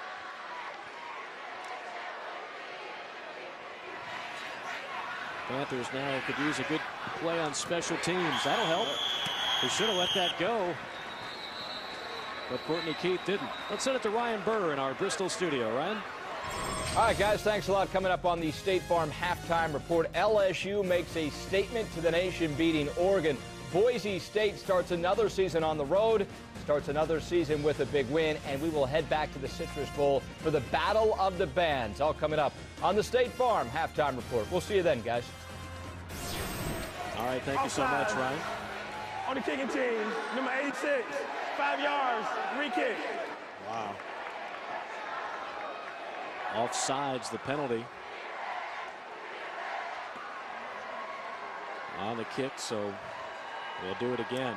Now, I want to mention something that Ryan talked about. Boise State, my goodness, is there any doubt that they are legit, that they are for real? They just do this every year. They beat ranked opponents. I mean, they do, and you know, their mentality. They will go on the road and play at your place. You know, I don't see a bunch of teams lining up to go play at Boise. No. You know, last time somebody went there, Boise beat them as well. I think it was that Oregon squad that got beat by them. So just, I mean, the job they do, and you know, it's going to be interesting for them. Can they handle the pressure of having to make the undefeated run? You know, it's been proven. If you don't win out, if they don't go undefeated, they don't get the BCS bid. And Nevada, Colin Kaepernick ended that for them last year. But who knows? They'll be pulling for Georgia the rest of the way. Mark Richt has a huge game on Saturday, playing host to the South Carolina Gamecocks.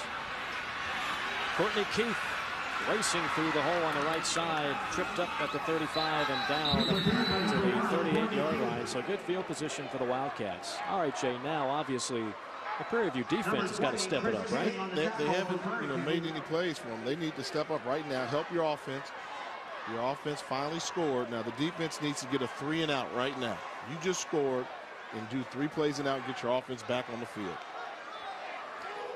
Now, a big one coming up on Monday night on ESPN. It's an ACC football battle as Lamar Miller and Miami take on Danny O'Brien and the Maryland Terps. Will Al Golden or Randy Edsall get the win in their ACC debut? College football primetime as part of Dick's Sporting Goods kickoff week on ESPN. That'll be Monday night at 8 o'clock Eastern.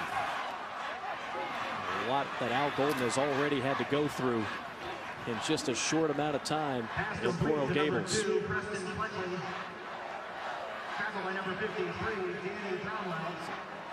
Two new coaches in that ball game, Miami, Maryland. Two new coaches, or several new coaches, I should say, in the MEAC and the SWAC, and you can comment on that on Twitter and Facebook. That's going to be one of the questions everybody wants to know with the new coaches that have come into the conference. Who's going to have the greatest success? I mean, they've got some fantastic coaches that have entered the MEAC conference. You've got Gary Harrell at Howard. You've got Rod Broadway coming from Grambling, going over to North Carolina A&T. Henry Frazier, who was at Prairie View A&M, is now at North Carolina Central. Which one of these coaches do you think will have the greatest success this upcoming MEAC football season? I want to hear from you. Send us a tweet. It'll be interesting to see what the people think. The Wildcats ripping off 16 more yards on that last play. Another first down already inside Panthers territory at the 35.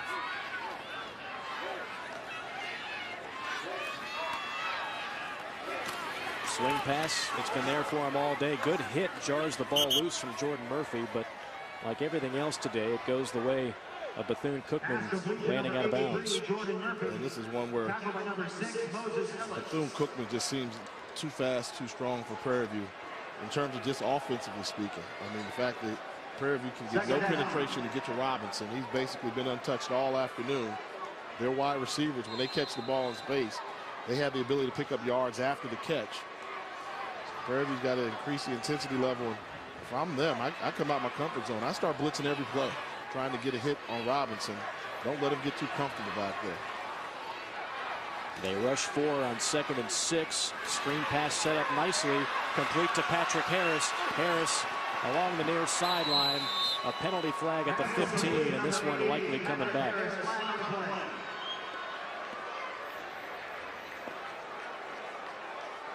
You know, Jay, I think for those that are tuning in and maybe they haven't seen Prairie View in a while, this is not your older brother's Prairie View team that... Holding on the offense. Number 75. 10 yards from the spot of the foul. Replay second down. 75 for Bethune Cookman is Corey Mason. But a lot of people, they associate Prairie View with that record-breaking losing streak. As you take another look at the play. Well, see, that's his mistake. I mean, you know, when you're a big offensive tackle, and you got your hands on a little small defensive back. That's Moses Ellis. He only goes 5'9", 185. Knock him down. Yeah. Push him. Yeah, you can do that with one hand. On 2nd and a yard, Robinson will work from the gun. You see trips at the top of your screen. That's where he's going. And that's going to be another first down. And another penalty flag on the play. Gordon on the catch as they're spreading the wealth. A number of different guys in yellow catching the ball thus far today. Holding, offense, number 81. 10-yard penalty from the spot of the foul. Replay 2nd down. But Jay, just to complete the thought, you following these leagues know it so well. When people think of Prairie View on the outside, they think of that record-long losing streak. Maybe they think this has just been another doormat period in time. But the last 2 years, they've won the SWAC. Last year, they won 7 games. So it's not as if this is a chopped liver group. No, not at all. You know, they've got an on-campus facility which is being built. And I think, you know, what a lot of people get lost in, when Prairie View had the longest losing streak in the nation, they had no scholarships. So it was a non-scholarship school getting beat by teams that had scholarship everywhere. Somehow Robinson pulls a Houdiniac and avoids the sack and then throws it away. I don't know how he didn't go down on this play. Well, he did a good job of having good balance and enough arm strength to get that ball across the line of scrimmage so it's not called intentional grounding. Take a look here. Blind side, they can't bring him down. He's a big, strong kid, uses the ball to balance himself and has enough arm strength to get across the line of scrimmage to avoid the intentional grounding. Donald Law III, 6'5", 270, had a bear hug on him, and he just squirted away. On 3rd down and 6. Wisely throws it away. So a nice job by the Prairie View defense stiffening up there. They got the assist from the penalty markers that Bethune had 2 penalties on Bethune's offensive unit. Prairie View able to take advantage and force the Wildcats to a 4th and medium situation. And they're going to line up for a field goal here. Now, did you know that when Prairie View had the longest losing streak, if they weren't giving out scholarships? I did not know that. See, most people don't know that. They just assume. And I think now that the university has made the commitment to the football program, they got fully funded scholarships. Kowalski from 48 is wide left. So give Prairie View A&M's defense credit. They stop them on 3rd down. A long field goal is no good. And some more momentum for the Panthers. They got the stop there. Now the defense is realizing maybe we can play them. They got some hits on Robinson, which I think was the key. And now you got to think, with a minute to go, how aggressive do you want to be? You can't afford to have a turnover and let them run it back to you. So do they have the comfort zone down by 35 points? I think you come out and you run your offense. You know, you try and steal some points here at the end of this half. Now total yards so far today, Bethune Cookman more than doubling the output of Prairie View A&M. On 1st down, Trost has time, delivers complete at the 45 and down at midfield. DJ Harris played his high school ball in Channelview, Texas, 19 yards for a 1st down. They'll go no huddle, hurry up here. Prairie View does have 1 timeout remaining. Trost going to tuck it and run. He loses the football, and it's recovered by Bethune Cookman. Reggie Sandilands, Johnny on the spot, smothers it, and that is the 4th turnover on Prairie View A&M. The one thing we said they cannot afford to do, they come out and do it. I mean, untouched. He's just going through there and trying to exchange it. The ball just comes out. You know, I thought it was a poor decision to leave the pocket in the first place. In a 2-minute situation, you don't want to be running the football. You either want to throw it away or find a wide receiver that's open. He took off running and then compounded the poor mental decision to run the football with an error. You're not going to win many ball games with that number. 4 zip on turnovers. Prairie View A&M has been very generous with the football. Ryan Davis was breathing down Trost's neck on that last play, but really he's got to hold on to that ball. Levitt into the game in the backfield. There to block. Home run ball down the sideline and out of bounds. That just got away from him there, but offensive coordinator Bethune-Cookman, Rob Spence, showing you his mentality. We've got a 35-point lead. Minutes ago before the half, doesn't matter. We're still keeping our foot on the gas pedal, trying to score more points.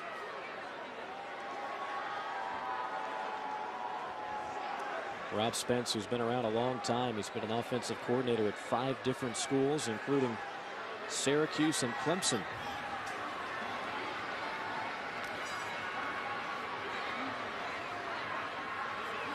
Second and 10 for Robinson. Goes short and incomplete. A few bad reads by Robinson. Had a wide open receiver running up the seam. He chose to go with the underneath route.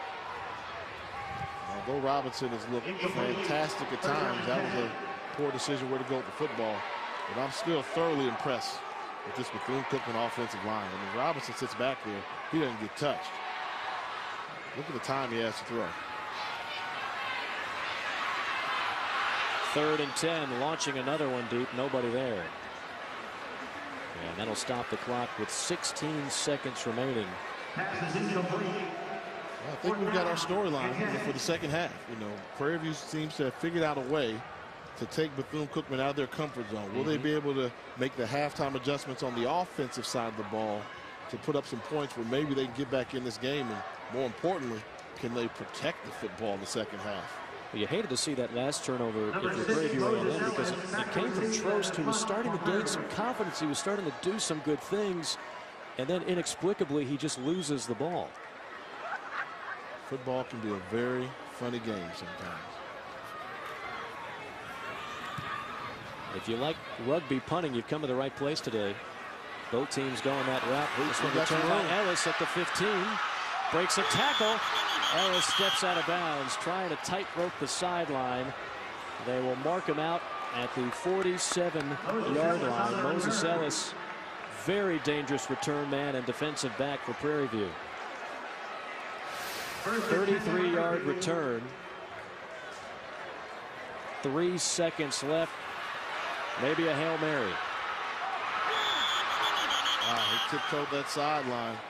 Had he been able to just make that one guy miss cleanly instead of getting pushed to the outside, I think he would have taken that ball to the house for the touchdown. Well, Trost hasn't thrown many deep balls today. We're going to get a chance to see what he can do. Just a 3-man rush. Coxon fires deep down the sideline and intercepted. Well, DeAndre Cooper, if he throws that a little bit farther, Cooper might have a chance at it, but DJ Howard, playing some center field, picks it off. And that'll be the 5th turnover of the half and the final play of the first half. Going where they had 2 defensive backs, and Howard does a good job of, as you said, playing center field, covering a lot of range, a lot of ground, and got the interception. Now that is our score at the half, 42-7. Bethune-Cookman with the lead. Coming up after the break, we'll check in with Ryan Burr in the studio with the State Farm halftime report. And when we come back, it's back to the Citrus Bowl for the Battle of the Bands, the sights and sounds. This is must-see TV, people.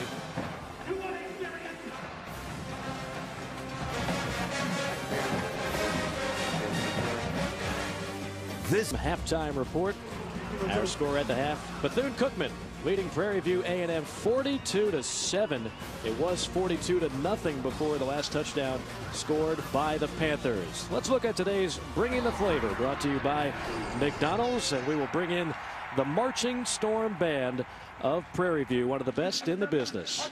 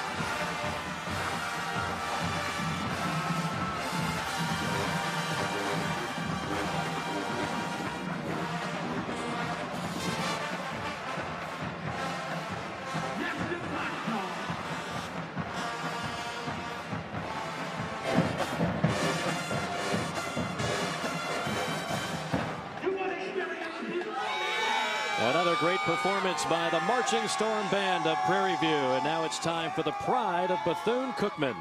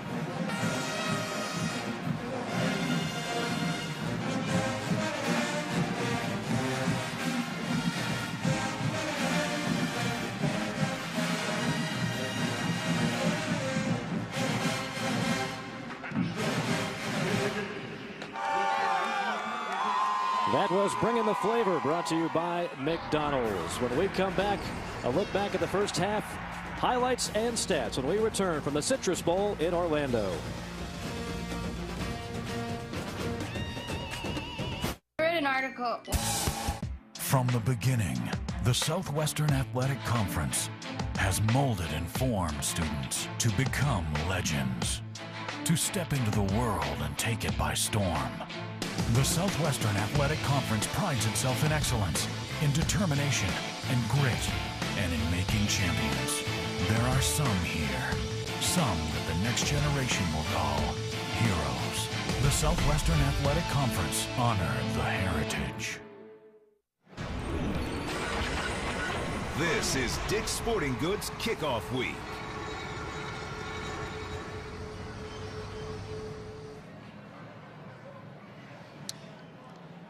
And welcome back to the MEAC SWAC Challenge. And once again, our score at the half, 42-7. Jay Walker, it was all Bethune Cookman in the first half. I mean, they came out and they played with a chip on their shoulder. You talk about having conference pride. Bethune Cookman, the defending MEAC champions, came here and just dominated Prairie View up and down the field. Special teams, offense, defense, a quite impressive performance by Coach Brian Jenkins' squad. Well, let's look at the first half highlights, and as you would expect by the score, most of these are going to be courtesy of the Wildcats. Yeah, and Jamar Robinson, their transfer quarterback from Maryland, came in early, got his first touchdown for the Wildcats, calling his own number, getting around the outside, and then it just became the defense swarming to the ball. Ryan Lewis, Reggie Sandiland just dominating the running attempts for Prairie View A&M. This was a very good first half for Bethune-Cookman. Dominated, of course, by the Bethune-Cookman defense. All kinds of turnovers.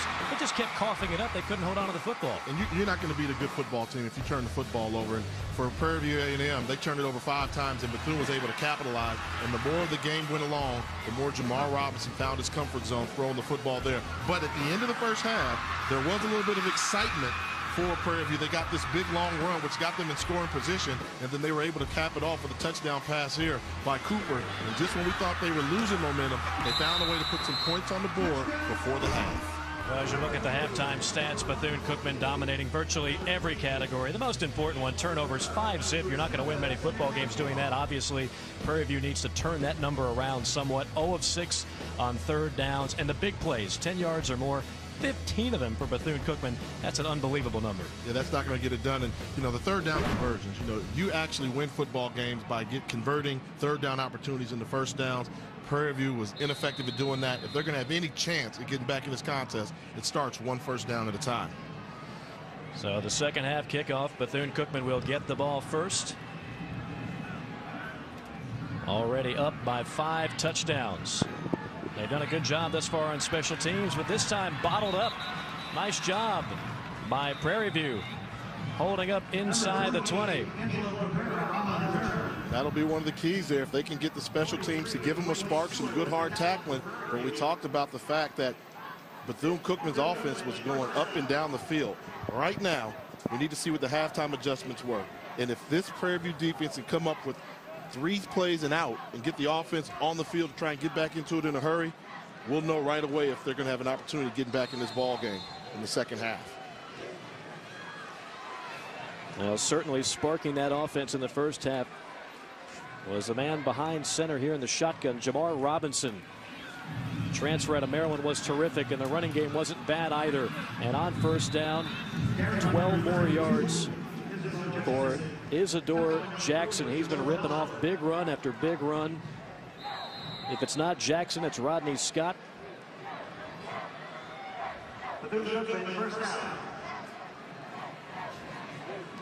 Jamar Robinson, of course, has made some pretty big plays on the ground as well.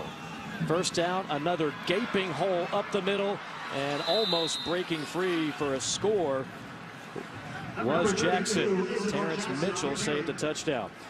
Let's see what these teams need to do to get to a better place, brought to you by State Farm.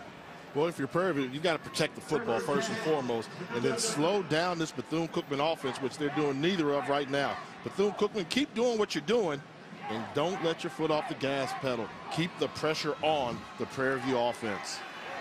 First and 10. And good gang tackling there by Prairie View, right at the line of scrimmage. See, that's one of those plays there. Doesn't show up in the stat book, but that's why Moses Ellis is an All-American defensive back. They tried a wide receiver screen. He shed the blocker, kept the play on the inside, didn't get beat on the outside, and then allowed the rest of the defense to pursue and gang tackle the Wildcat receiver.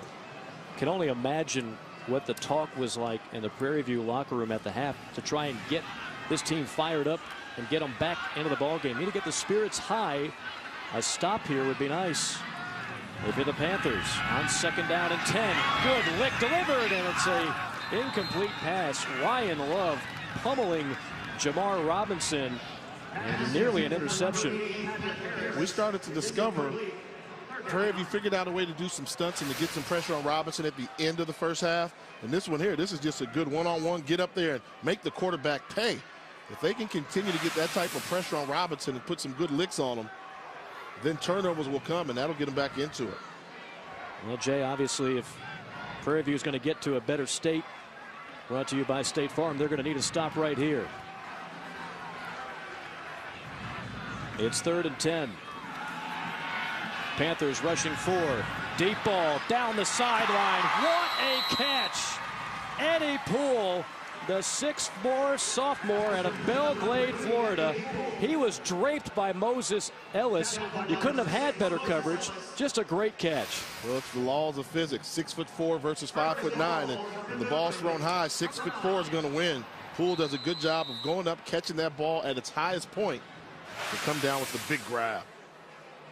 Eddie Poole out of Glade Central in Belle Glade, Florida, one of the top high school programs year in, year out, producing college talent. So now a 1st and goal from the 9.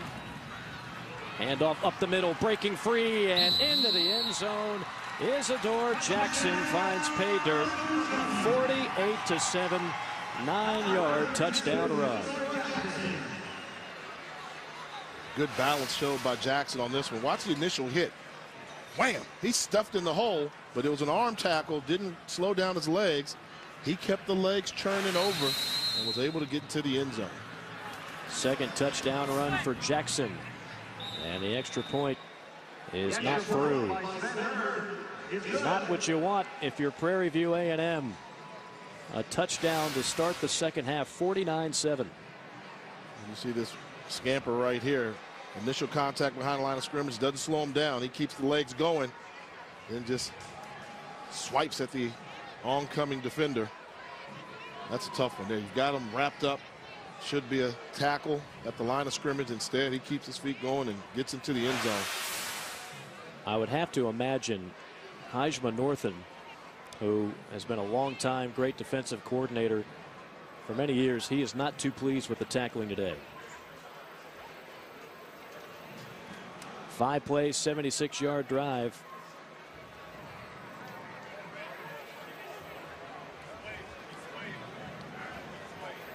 .12:42 remaining in the third quarter. And if you're Prairie View A&M, you almost have to assume that the defense is going to yield some more points. They just seem overmatched today. And so offensively, a lot more pressure on that man, Mark Orlando, to start dialing up some touchdowns here. You know what you want for Mark Orlando, he's a high play count. You know, they score a lot of their points when they wear you down. They continue to hit you with play after play. But when they're not getting first downs, they're not on the field. So his whole offensive philosophy has to change, and they have to start relying on the big play, the vertical pass, compared to the high play count. Waddy back to receive, and it's been that kind of day for Prairie View A&M. Fooled by the kickoff, he falls down in space. You take a look at him going up tall, and that's Eddie Poole. That's the matchup we talked about between Poole and Ellis. And great concentration by both players, but Poole was fortunate to come down with the ball. Well, we talked about trying to get to a better state, Jay, and for Prairie View A&M, slowing down the Bethune offense. Obviously, that was not done on that last drive. Yeah, that's been the riddle. They have not been able to slow them down. Bethune-Cookman had over 300 yards total offense in the first half, and the drive to start off the second half, they go right down the field again. Groover bottled up near the line by Fields, one of the many talented linebackers of this Bethune-Cookman defense.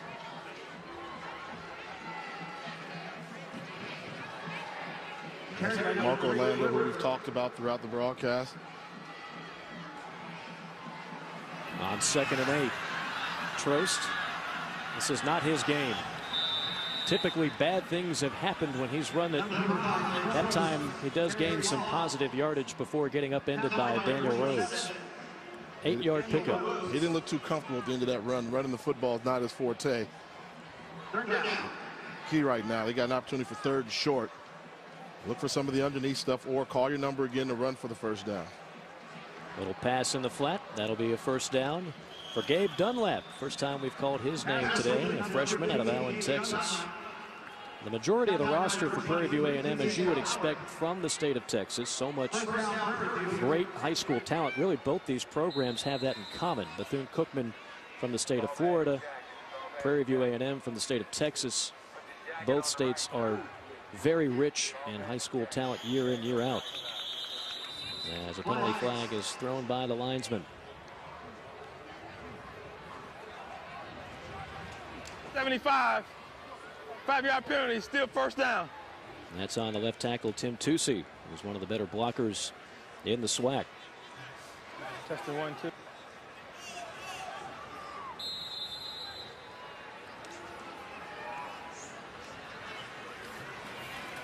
First down, 15. Deep ball, near side, and almost picked off. Well, the coverage couldn't have been any better by Daniel Rhodes, shadowing DeAndre Cooper step for step. What a great job by Cooper. Once he realized he couldn't come down with the ball, your #1 job as a wide receiver becomes play defensive back. Don't allow the defender to intercept that pass. Had Cooper not slung him to the ground, that would have been an interception. The 6th turnover for the day had that occurred. Blitz coming, 2nd and 15, and Trost is buried.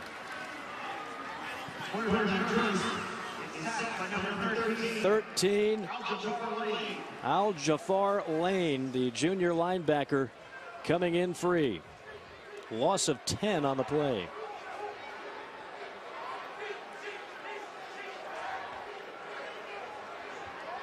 Now it's 3rd down and 25.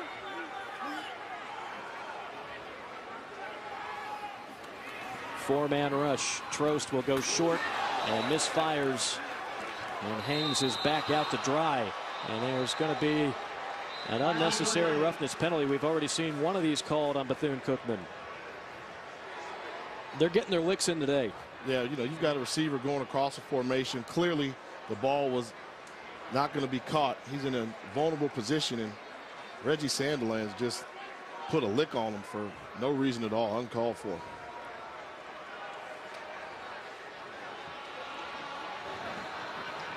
Personal foul, defense, number 11, unnecessary roughness, 15-yard penalty, automatic first down.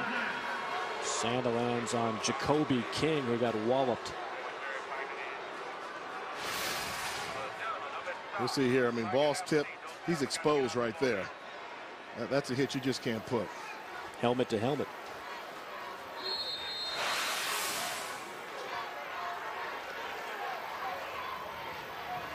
Now it is first down.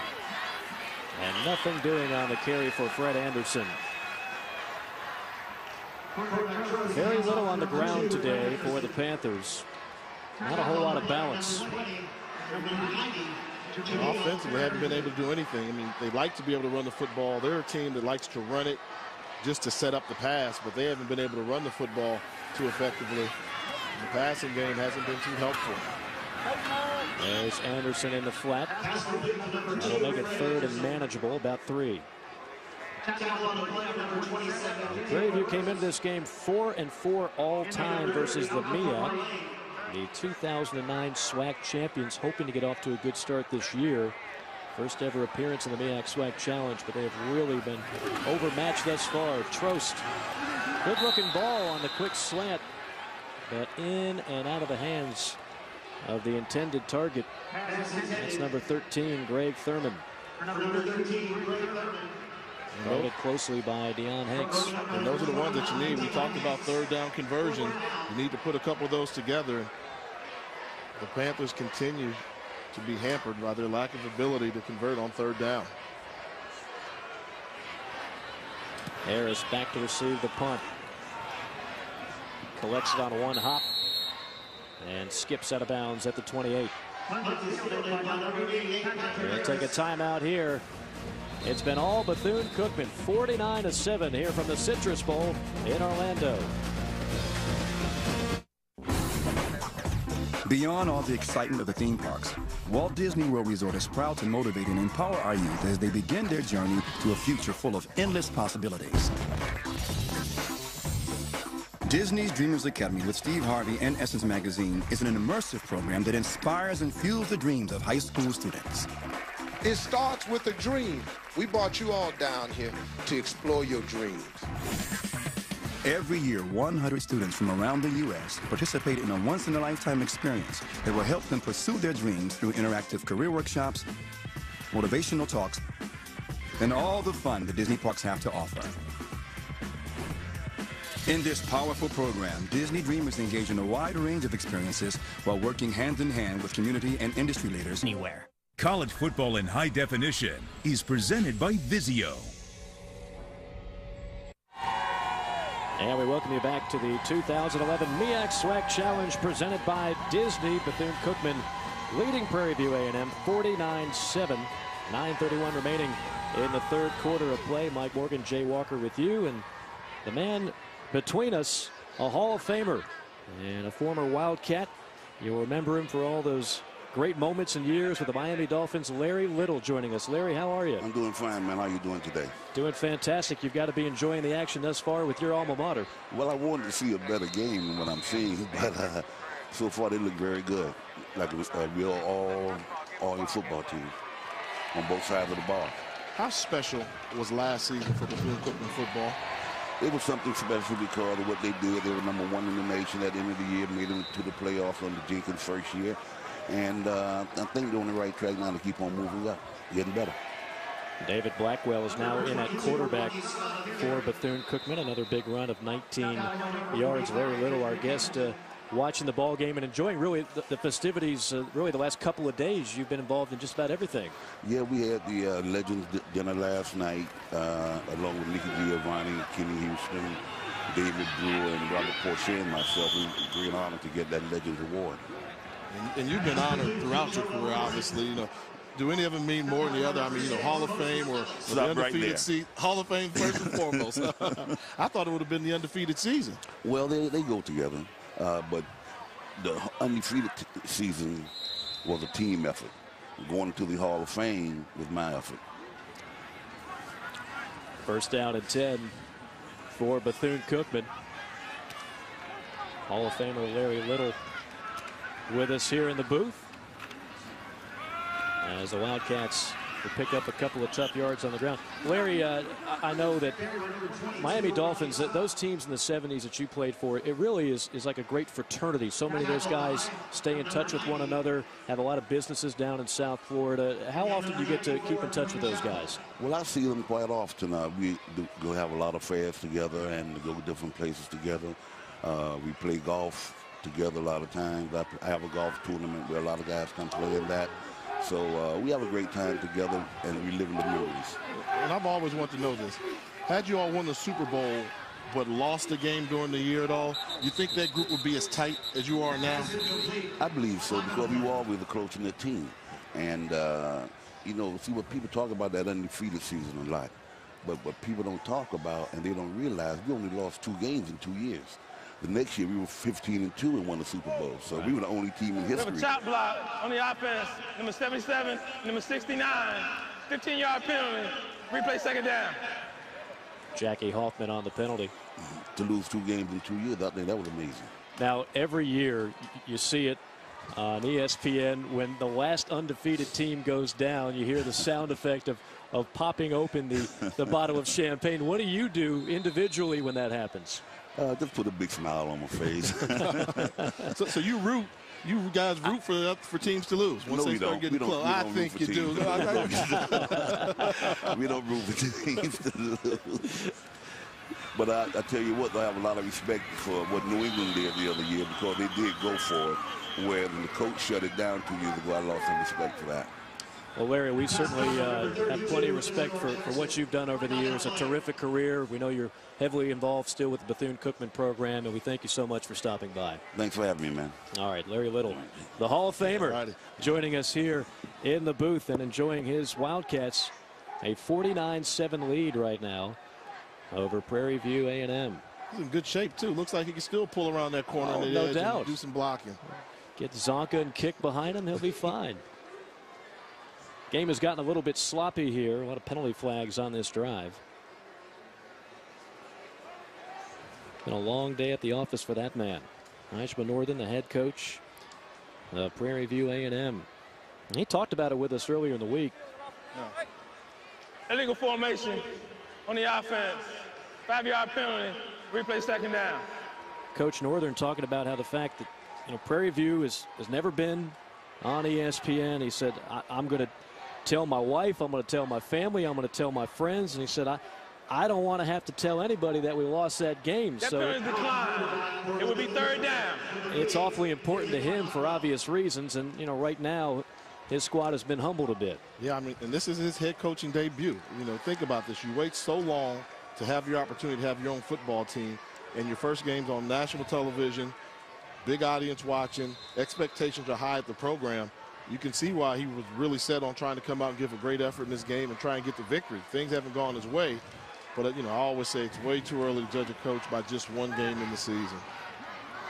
This is third down and 22.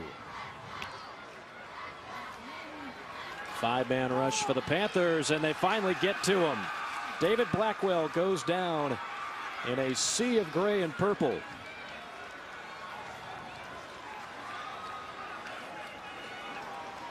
Well, Larry Little, who we just spoke with earlier, being honored earlier this weekend, the Hall of Famer, playing from 1964 to 1967 with Bethune Cookman, then of course a Hall of Fame career with the Miami Dolphins. And gracious with his time today. And like you said, Jay, Larry looks like he could still pancake a few guys. Yeah, very active, and I think the golf game must be nice too. He talked about his golf tournament, and many people don't know that he actually went back to coach at his alma mater for a couple seasons in the early 90s. He was the head football coach at what was then Bethune Cookman College. Since then, they've gone on to become Bethune Cookman University. We take another look at this sack. And it's fourth down and extremely long. And they're reviewing the down, which by all accounts, by our ledger, is fourth down, and we can get ready to play some more football and punt it away. By the way, While we have a moment, you know, we talked about Larry Little in the Hall of Fame. Congratulations to Eric Weems and Nick Collins of Bethune-Cookman last year making the Pro Bowl. Yes, you know, Weems was one of these little A-back receivers for Bethune-Cookman and went on to the NFL, got his niche with the Falcons last year on special teams. Collins confirmed on the field, and we'll be 4th down. Now becoming a target for Matt Ryan, Nick Collins, safety for the Green Bay Packers, of course. They got a Super Bowl, and Rasheem Mathis had always been the one everybody talked about for years. It's the second guy right there, Jacksonville Jaguars cornerback, went to the Pro Bowl. Didn't make it last year, but he'd been to consecutive Pro Bowls prior to that. And in the spirit of fair time, Prairie View has a Hall of Famer of their own in Kenny Houston, a longtime free safety. We'll take a timeout here. 6:52 remaining. It's Bethune-Cookman on top, 49-7. The 2011 MEAC SWAC Challenge, brought to you by Dick's Sporting Goods. Every season starts at Dick's. And Coors Light, the world's most refreshing beer. Beautiful sights of Lake Eola, located downtown Orlando, not too far from Church Street. We are at the Citrus Bowl. Been a fun weekend thus far. MEAC SWAC Challenge, Bethune-Cookman and Prairie View A&M. Lopsided affair, 49-7, and a new quarterback for the Panthers. That is Jerry Lovelock. He is a freshman out of Baltimore, Maryland. And you want to talk about some pressure. You come into a game, all you got to do is rally the troops from 42 behind, Jay. No big deal, right? You come in there and hopefully you get a chance to make some throws, and you're competing for down the road. This is a guy who has tremendous upside from Baltimore, Maryland, went to Edmonton West Side High School, well coached. He's been around the program for a year, and now this is his opportunity to finally get on the field and play. You got to like the size. He brings that to the table at 6 feet 5 inches, 200 pounds. He can run, he can throw. Groover picks up 6 yards. It'll be 2nd down and 4 as you see Jonathan Trost. It was a tough day for the senior out of Pasadena, California. He struggled early, looked a little bit nervous early on, and just could never get into a flow. Pass ball is incomplete, intended for Spencer Nelson. The numbers on Trost, not very impressive. The turnovers, the one that really haunted him here today, was inaccurate with his throws, and you could tell early on, Jay, he was just missing on little dump down throws. These weren't very difficult passes, but I think for that young man, better days are ahead. He'll calm down. Yeah, you got to believe that. You want to believe that if you're a fan of Prairie View A&M. Wide receivers were open. They just really struggled to get the ball to the open receiver. More trouble here. Running for his life is Barrett. Second time he's had to do that today. It's going to be returned at the 33, and a rather wild and wacky play comes to a conclusion after a 36-yard punt. We'll step aside. Bethune-Cookman on top, 49-7. A special ESPN Monday Night Football doubleheader, September 12th. Walt Disney World Resort is proud to motivate and empower our youth as they begin their journey to a future full of endless possibilities. Disney's The marching storm of Bethune-Cookman, plenty to celebrate thus far as Bethune-Cookman leading Prairie View A&M by a score of 49-7. It's the 7th annual MEAC SWAC Challenge. The MEAC came in dominating this event, leading 4-2, and right now they're in good shape to make it 5-2. Swing pass in the flat, completed to Lament, but good defense there by Prairie View A&M. A lot of offense today for Brian Jenkins and company, but they're used to that. Last season, if you can believe it, they scored 10 touchdowns in a game 3 times. Now, by my quick math, that's 70 points or more. That's some serious offense. And that's why they were one of the best offenses in all the country. Put that on top of the fact that they don't turn the ball over. They create turnovers. Very easy to understand why. This is a very feared offensive unit. 2nd and 12. The pass ball is incomplete. Last year, they were #1 in the nation in turnover margin, plus 27. I'll never get used to that number. That's unbelievable. #2 in the nation in scoring, and #4 in the nation in passing efficiency.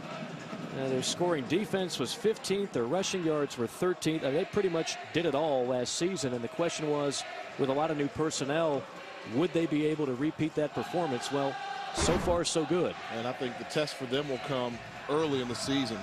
Next Saturday, they're playing South Carolina State, the team that people feel would dethrone them in the MEAC conference. So Buddy Pugh will have the Bulldogs ready to see if the Wildcats are truly as dominating as they look tonight right now. Pass intended for Jared Mitchell, a junior out of St. Louis, Missouri. And Bethune Cookman will have to punt it away. Brian Jenkins, MEAC Coach of the Year last season. He came from Rutgers, where he was the wide receivers coach. He was a standout kick returner with the Cincinnati Bearcats. Set all kinds of school records at Cincinnati.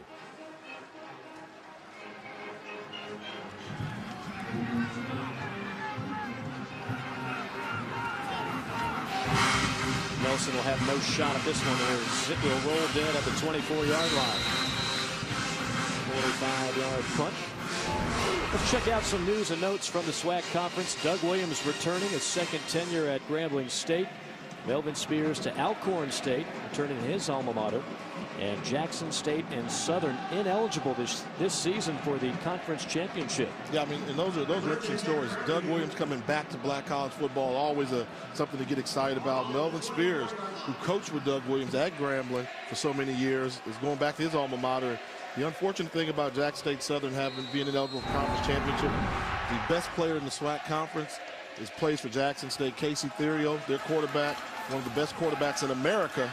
We'll see him this upcoming season on ESPNU, but he can really throw it, but gets thrown it for naught because they won't be able to participate in the SWAC championship. But a lot of people think they have the best team in the SWAC.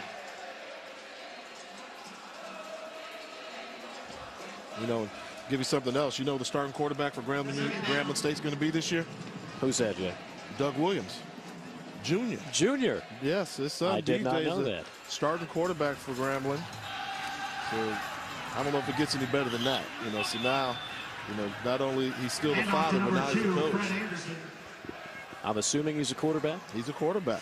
Yeah. That's a little bit of pressure, wouldn't you say? Just a little bit, wouldn't you? But those shoes aren't that big to feel. No, of course not.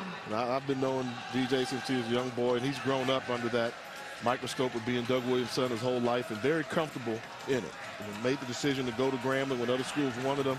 You know, if he couldn't handle the pressure, he would have gone to another school. On 3rd and 3, and penalty flag dropped. DeAndre Cooper says he was held, and he might have a good case. So I've learned a couple of things today from you. Usually it's at least 3 or 4. Sometimes even before we make it out of the hotel. But pass interference, defense, number 25, 15-yard penalty, automatic first down. Good break for Prairie View A&M as that'll move the chains. Number 1, of course, Doug Williams Jr. going to be the QB as we take another look at this last play on Cooper. There's your hold. Got him with his hand in the cookie jar. That won't make Coach Jenkins very happy. The only negative really for Bethune Cookman today has been the penalties, 11 of them, amassing over 100 yards. And back to the ground on first down. It's Fred Anderson, and he'll turn the corner and pick up another first down, 12 yards on the carry. The other thing that I learned, and I think is interesting as we talk about Prairie View, and it's hard not to at least mention that infamous losing streak, is that they did not have scholarships, so obviously a mitigating circumstance back in the day. A record that might stand the test of time. They say records are made to be broken. I don't know about that one. But they've done a great job of bouncing back. This program has, winning a SWAC title just 2 years ago. Well, another reminder on Monday night on ESPN. It's an ACC football battle as Lamar Miller and Miami take on Danny O'Brien and Maryland. Will Al Golden or Randy Edsel get the win in their ACC debut? College football primetime as part of Dick's Sporting Goods kickoff week on ESPN Monday night at 8 o'clock Eastern time.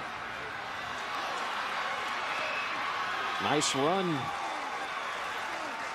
And near the first down. They're not giving up. Jerry Lovelock trying to march his troops down into Bethune Cookman territory. You see there the left guard for Prairie View, James Deacle. It's a guy they can't afford to have out. He's down in some pain on the field. Good run there by the freshman quarterback there, Lovelock. Finally got his jersey dirty, got to do some hitting. Deacle out of Fort Lauderdale. Again, he went to Dillard High School, the alma mater Bethune-Cookman head coach Brian Jenkins. And you want to talk about a football factory? Brian Jenkins, when he was at Dillard, was a teammate of Isaac Bruce. They went on to win the state title. Some other guys to play for Dillard, the Panthers: Isaac Bruce, Chris Gamble, Frank Sanders, and Lorenzo White.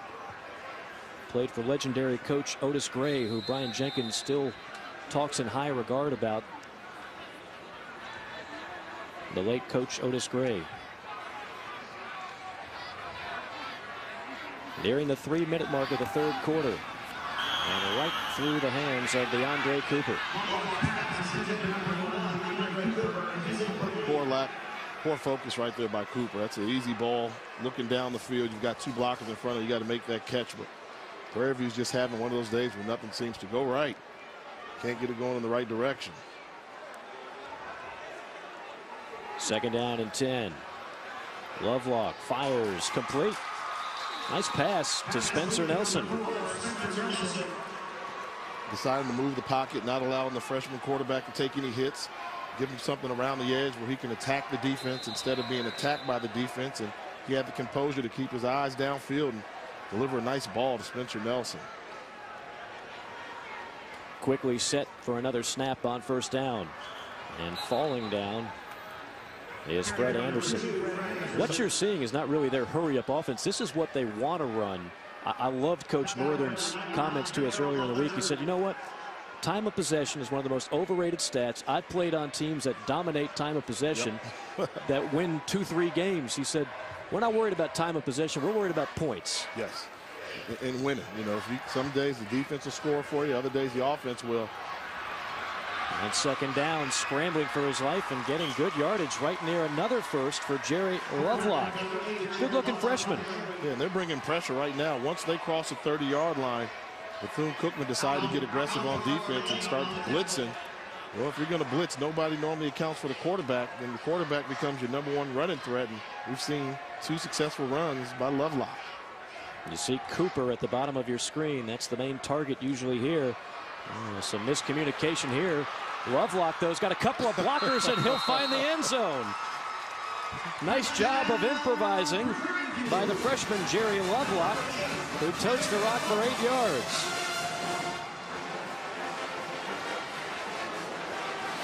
Not exactly how you draw it up, but it'll work. Yeah, he's lost. They're looking for the ball, but a good job at least by the running back of realizing once he wasn't getting the ball, then he became the lead blocker. Fred Anderson went and said, follow me into the end zone, and quarterback goes in untouched.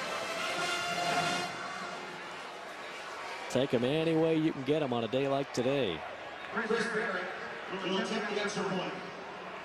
Barrick, a redshirt freshman. Tacks on the extra point, and it's 49-14. A minute 38 remaining in the 3rd quarter. Prairie View trying to find some positive things to build upon as we take another look at the last score. Well, everybody was just lost. Look, the middle linebackers don't know where to go. They're following their keys. It says a running play to the right. Quarterback keeps it to the left. So let me ask you this, Mike. How was halftime? You saw Prairie View. You saw Bethune-Cookman. Right. What'd you think? You're gonna be brave enough to declare who won the battle of the bands at halftime?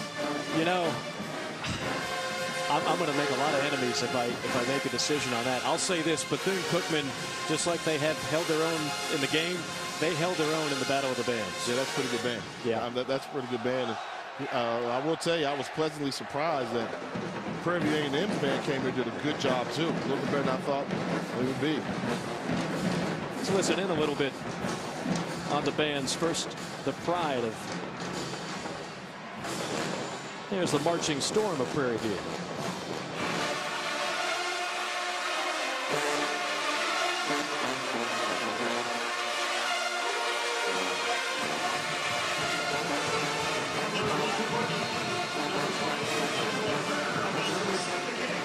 Now, did you count up how many tuba players they have? Yes, 20.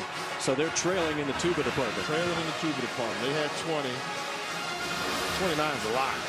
See, I learned that again from you today. It's all about how many tuba players can you stack up on the depth chart. That's going to give you an edge. Yeah. They call it count the bling. If you can count the bling, you kind of can tell. A good scoring drive for Prairie View A&M. Lovelock, the 7-yard touchdown run, 10 plays, 76 yards. And again, a little bit of a boost of confidence perhaps for this team.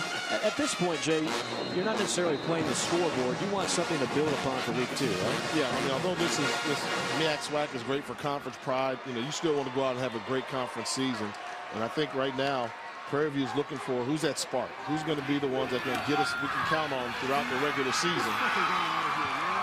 And, and that's one man they can count on. Adrian Hamilton, that bookend they've got. Grown man playing the defensive end position. He knows how to punish quarterbacks. And this is what you're looking for. Where's the fight?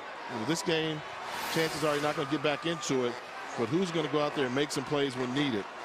And that's what they're doing right now. Ultimately, for Prairie View, they got to answer that quarterback question. I mean, next week, do you start Trost again, give him another chance, or is it time to make a change?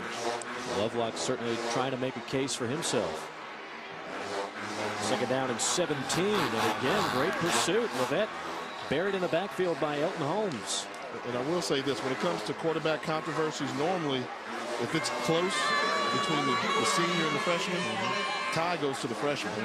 You got longer to keep him with your program, so Trost is going to have a very difficult job keeping his quarterback job, but if he can rebound nicely and get a chance, he's got to make the most of it. So I think he's got limited opportunities to keep his starting position. Bethune Cookman has not faced many of these. 3rd and 17.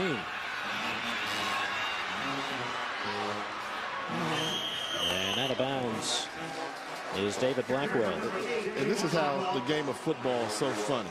Coming into this game, when it came to quarterback talk, what was all the quarterback talk about? Who was going to start for Bethune Cookman? Oh, sure. They didn't make up their mind. They had, was it four people competing for that starting job? Well, Brian Jenkins told us he was waiting for some divine intervention.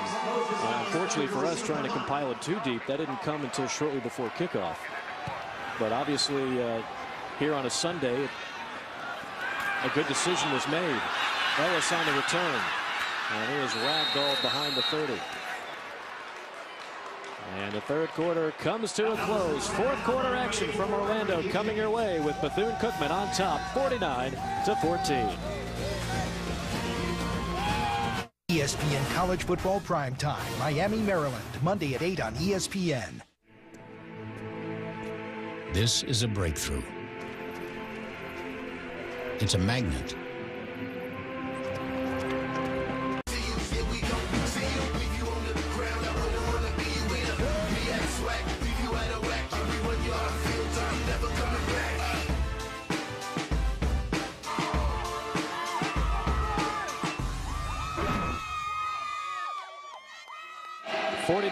Our score as we get you set for the 4th quarter here from the Citrus Bowl in Orlando. Mike Morgan, Jay Walker, the 7th annual MEAC SWAC Challenge, which has been dominated so far by Bethune Cookman. Panthers, almost another turnover. They've had 5 today. As we look at our game summary, that has been the number that has certainly stood out. The turnovers for the Panthers. And how about the day by Robinson? Didn't know he was going to start until moments before the game, and look at those numbers. Yeah, for somebody that just got to campus there during camp, he's really grasped this offense, done a good job with it. 251 yards in basically 1/2 of football, showing that he's in control of the offense. Lovelock out of the gun. And that ball deflected at the line of scrimmage. Lovelock goes 6'5", but Jerome Culp saw that one and knocked it away.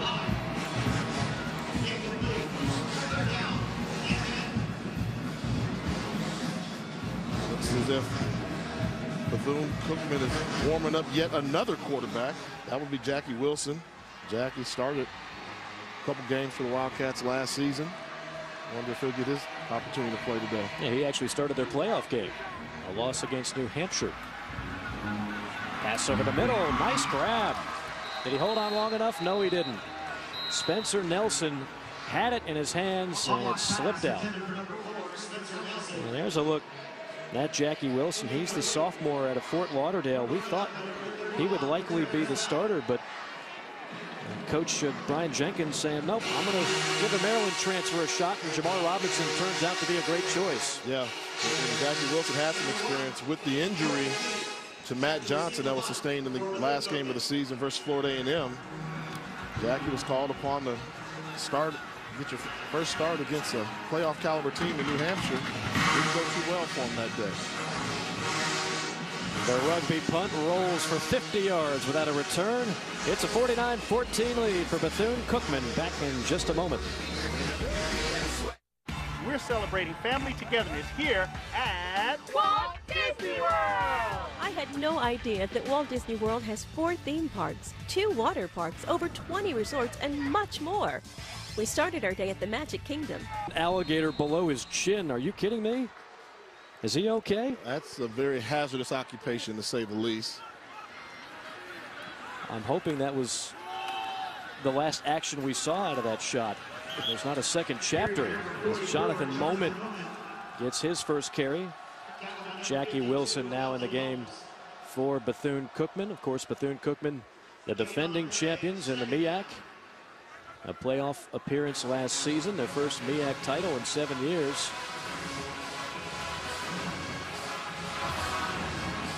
That play goes nowhere as they go back to the ground. Jonathan Moment, once again, as you see the new quarterback, Jackie Wilson, the sophomore, the numbers last year. He had a couple of starts, 3 touchdowns, 2 picks. Completion percentage, obviously, not where you want it to be. And right now, he's going to have one heck of a battle against Jamar Robinson, who looked outstanding today. Jamar Robinson really was the story for the Bethune-Cookman offense. Very accurate with his throws and very dangerous with his legs.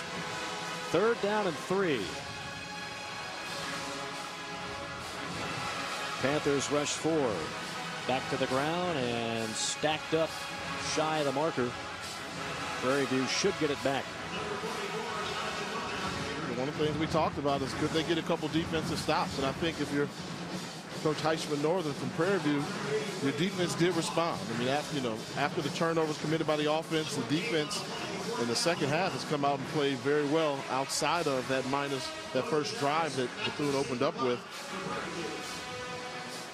And in fairness to his defense, they've been put behind the 8 ball all day long.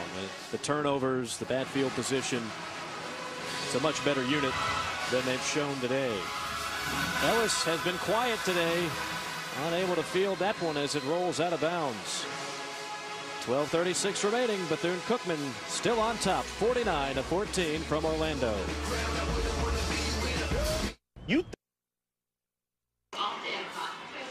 Sometimes when it rains, it pours. Prairie View A&M trailing 49-14, and their best player, Moses Ellis, limping off the field after that last play. Could be some cramps, but he was in some agonizing pain as he was on the sideline. The young man who led all of FCS in interceptions last year with 8 picks. He was an All-American, played terrific. They're going to rely heavily on him. You might even see him later in the season playing some more offense. A good athlete, got to find a way to get him the football if that's your best football player. And I think one of the things that has been kind of lost in this is the strength of this Prairie View team was supposed to be their defense. Coming into the year, you got Moses Ellis coming back, but through injury, the weakness is now the defense. They've got 7, they lost 7 of their top 8 secondary players. That's tough to overcome. And then you say, okay, well, we can rely on our linebacking core. Then you look at the linebackers, and 2 of their starting linebackers aren't even playing today. That's Marcus White and Chris Towson. So, this has been a patchwork type of job for Heisman Northern, just getting this team able to come here and play in the football game. So for them, one of the keys is they've got to get healthy. Right. They're going to have to get Towson back. They're going to have to get White back. White suffering from the concussion, so you don't know what the time frame is on that. 3rd and 2. Not much daylight there. And he's stacked up near the line. It'll be a yard short of the first down.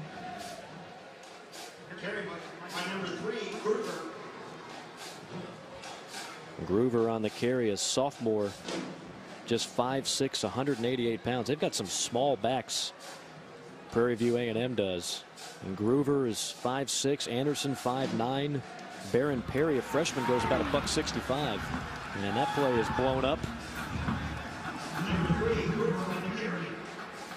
Lane with another stop. He's been busy today. How discouraging is that? 4th and 1, you know, down by 35 points, and you can't pick up the first down there. Not even close. And this been that type of dominating performance today by this Wildcat defense.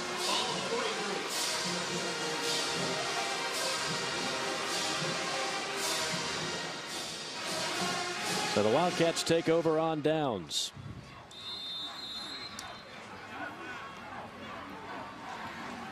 Another look at Jackie Wilson, that quarterback, in the shotgun. Kind of a weird formation along the line, a staggered look. Wilson flushed out and falls down after a gain of about a yard. Jackie Wilson on the carry. Tackled by number 91, Robert Love.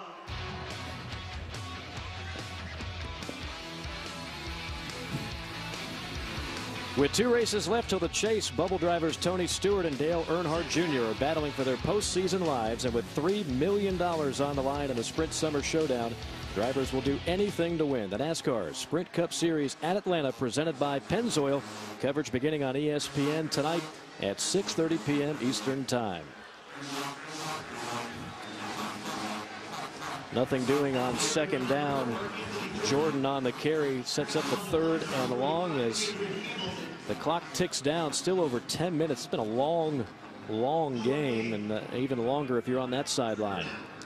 It is, and one name we've continued to call for this Prairie View defense is Adrian Hamilton.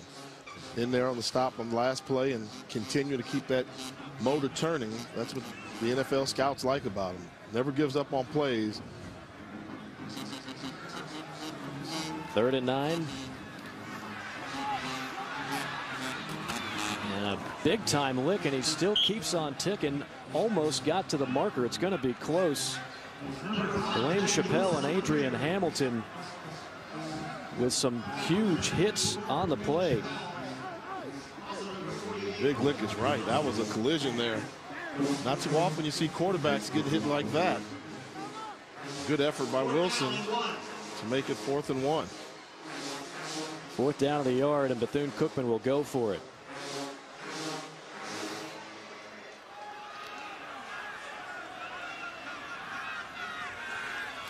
Wilson gets the snap, hands it off, and that'll be a 1st down. Anthony Jordan picks up a couple, and the drive will continue for the Wildcats. Brian Jenkins has to be very pleased with what he has seen from his team today. And number 31, Brian Medlock.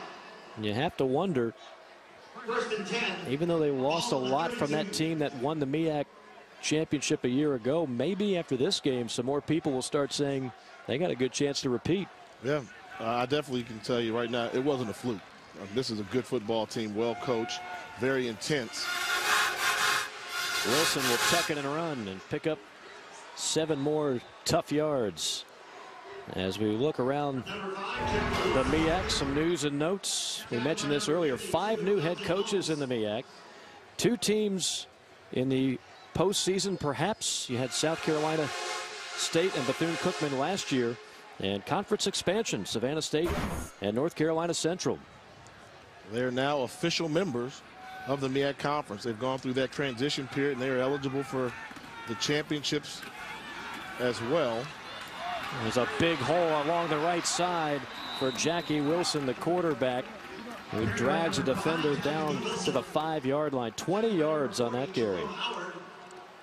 Well, what about expansion? You think that's a good thing for the league? I mean, geographically, I think obviously, North Carolina Central was prime. They're right there in North Carolina, which is basically the heart of the MEAC conference.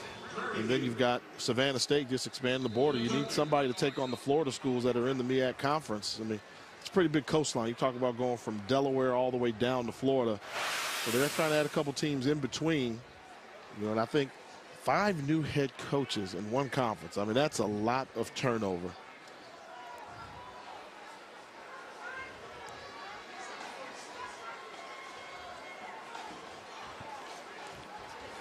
A little bit of blood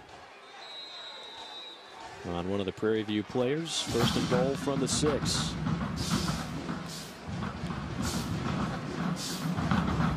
Wilson hands it off, still churning, and into the end zone for a touchdown. It's Anthony Jordan.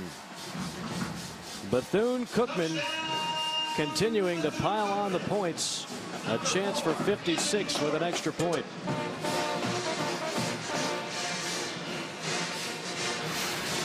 Just power football here. Lower the shoulder pads and take on the defender. Forward lean, got him across the goal line. Penalty flag on the extra point. If you're Prairie View A&M defensively, you've got to be gassed at this point. You're gassed, you're demoralized a little bit. You put a lot of points to put up on you. And there's still 7.5 minutes of football to go.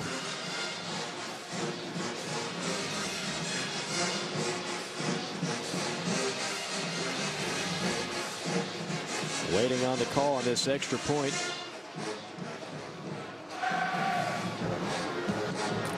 Dead ball, substitution infraction on the defense. 12 men, that penalty decline. The try is good. Another look at the 8th touchdown of the day for Bethune Cookman, coming right at you.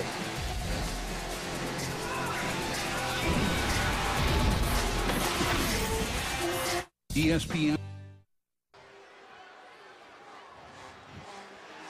Plenty of push-ups by that unit. If you do one for every point, you're going to get one heck of a workout. Bethune Cookman leading Prairie View A&M 56-14. 7:30 remaining in this ball game. The 7th annual MEAC SWAC Challenge, and right now the MEAC in prime position to improve to 5-2 on this yearly event here this year in Orlando at the Citrus Bowl. Here's a little trivia for you. In the history of the MEAC SWAC Challenge, how many SWAC teams have won? One. Southern. Hey, I got one. I got one. And they've won twice. That's right. Coach Northern was hoping to change that. Of course, he's from that area, coached at Southern. There's a return, and we'll get it out to the 24-yard line as we take a look at the scoring fest today for Bethune Cookman. I mean, early on, it was Jamar Robinson getting it going, calling his own number, showing he's in control of the offense, and they didn't account for him in the running game. He was able to make some athletic plays to get in the end zone, whether it was on the ground or putting the ball up in the air, finding the right target to go to. Jamar Robinson had a breakout performance. Robinson, our U.S. Army player of the game, 22 of 31, 251 yards, a touchdown, no interceptions, and he also ran for 2 touchdowns. We didn't know it was going to be Robinson all week long. We were waiting to hear from Coach Brian Jenkins. He made it sound like it was a real close race. I think he was having some gamesmanship there. Offense, number 69, 5 yards, still first down. I'm going to go out on a limb, Jay, and say that he knew Jamar Robinson was going to be the guy all week long. I believe so. You know, I almost want to say I'm not upset at Coach Jenkins about being coy about who his quarterback's going to be. I'm more upset about you being upset that a football coach was being coy with their information. Swing pass out in the flat and down to about the 26-yard line is Troy Minnick.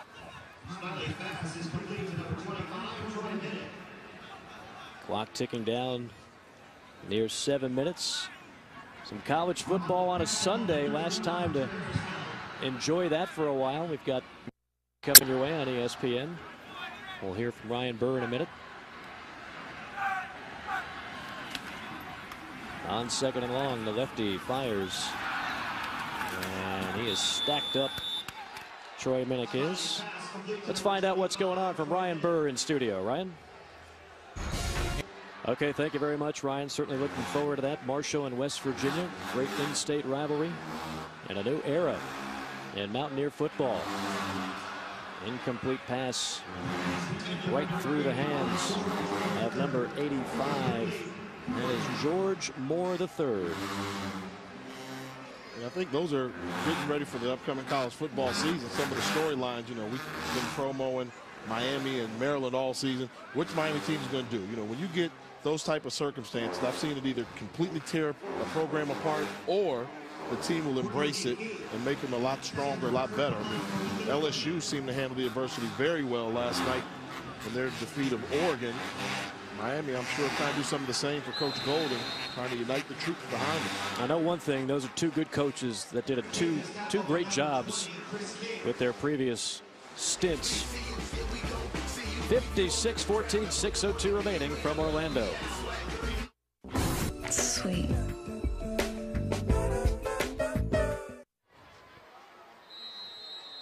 Bethune Cookman with the football, leading at 56-14, propelled in large part to 5 takeaways, 0 giveaways.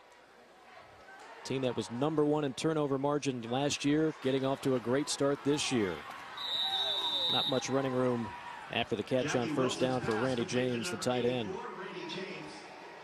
Well, Jay, if you're Prairie View A&M and you're Coach Northern, what do you tell your team to regroup and get ready for week 2? You go back, and that's what film studies for. I mean, they were a couple key plays away from making this game a little bit closer than it was. I mean, obviously, I think the biggest one was when Cooper fumbled the ball. They were down by 14, and they needed 1 yard, and the wide receiver fumbled, trying to get that additional yard. You know, things like that, and ball protection. You know, I don't care who you're playing. If you turn the ball over 5 times, you're going to lose 90% of the time. False start. Offense, number 78, 5 yards, still second down. As we look at Prairie View's upcoming schedule, tough one on the road at Texas Southern. Then Arkansas, Pine Bluff, Mississippi Valley State, and Grambling State, all home games, but they're going to spend a lot of time away from home this year. Yeah, you know, that game against Texas Southern, that's their rivalry, the little in-state rival there in Texas Southern, coming off a championship season from 2010. So it doesn't get any easier for them. They've actually got 8 of their 11 games away from campus, so they'll be living out of a suitcase for a while. We're coming to you live from the Citrus Bowl in Orlando. Mike Morgan, Jay Walker, glad to be with you. The 7th annual MEAC SWAC Challenge, 56-14 our score. It's been all Bethune Cookman, and don't forget, coming up next, Marshall and West Virginia. 24th ranked Mountaineers taking on Marshall. Kickoff scheduled for 3:36, so keep it right here on ESPN and catch more of the action. Great weekend in college football continues with that ball game, and then of course the big one on Monday, Maryland and Miami.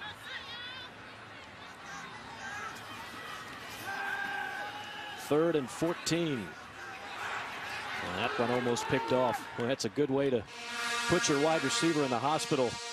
Dangerous throw to Jameel McLeod. Yeah, he made up his mind where he was going with the football. Defense clearly had the wide receiver covered, but Wilson was determined. That's where he was going with the ball ahead of time. Very lucky it wasn't intercepted too. If the wide receiver got up and didn't get injured on the play. You know, kind of a subplot, we talked about it early, the fact that Bethune Cookman lost their coordinator last year. How about the job of Rob Spence today? There's another turnover, fumbled by Spencer Nelson, and that is number 6. A half a dozen giveaways by Prairie View A&M.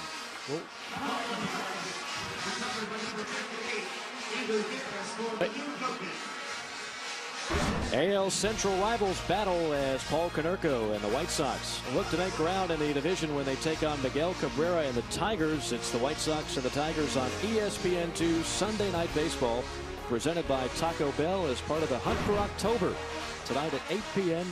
Eastern Time. So let me give you an opportunity to retract something. Earlier when we were talking, you know, you saw that +7 turnover margin. We said, you think they'll be able to do that, to replicate that again? Right. And I think we both kind of agreed, no, that won't happen. That was just one-time thing. Well, now they're starting off the season +6. That's remarkable. I mean, +27 is a number I've never seen at any level for an entire season. But the way they've started this game off, who knows? They might go for +30 this year. They've got some room. You know, and that's something with turnover. That's something that has to be instilled in your program. That stuff when you're practicing, you've got guys that are stripping balls away. And that's something that I've normally seen. The teams that have intense coaches like Brian Jenkins and the intense type of practices, those are the teams that generally force turnovers. They know how to protect it because they go at it so hard in practice. It's not a fluke when you rack up that kind of number. Tough run by Levette, the junior. Finally brought down by Marcus Davis. Missed tackles are going to show up a lot on the Prairie View A&M film this week.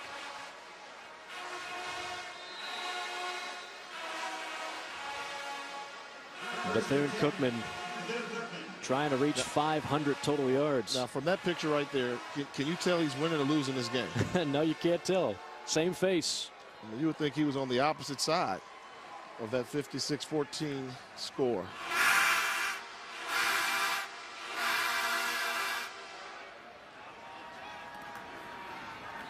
First and 10. Run to the right side, still on his feet and stepping out of bounds at the 8-yard line is Moment.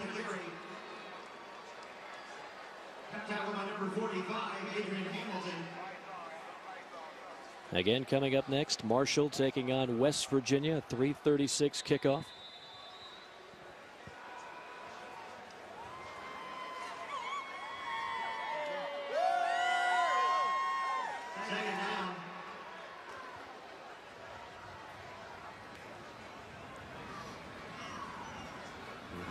On second down and 3.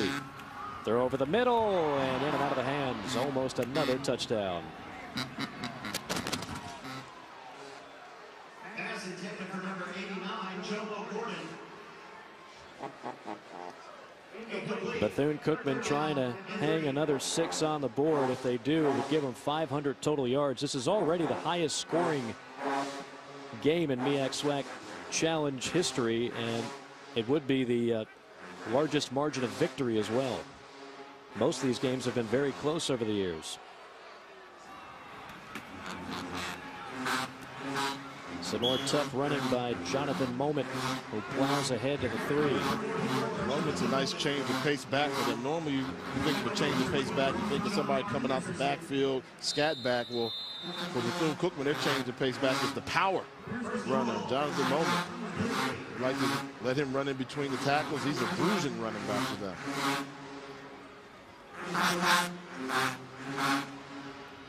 Another tough run by Moment.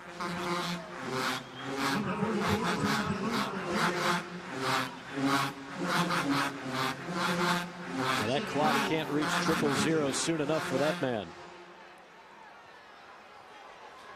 Better days ahead for Coach Northern. I don't think Bethune Cookman's going to call off the Dogs. On second and goal. And Moment tripped up at the backfield. Nice play by Adrian Hamilton. He has easily been a bright spot for this Prairie View defense. Yeah, he's that engine there with the linebacking core being decimated. They have been in camp for Prairie A&M. Adrian Hamilton came out and he played his football game. He just didn't get much help by way of his supporting cast.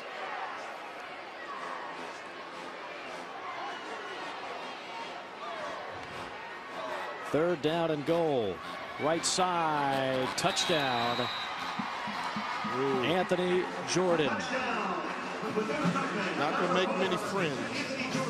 Scoring a touchdown with less than a minute to go. Up by 40 points. Yep. Some people would definitely would object with that move. There's no question about that. Extra point splits the uprights. And it is now 63-14.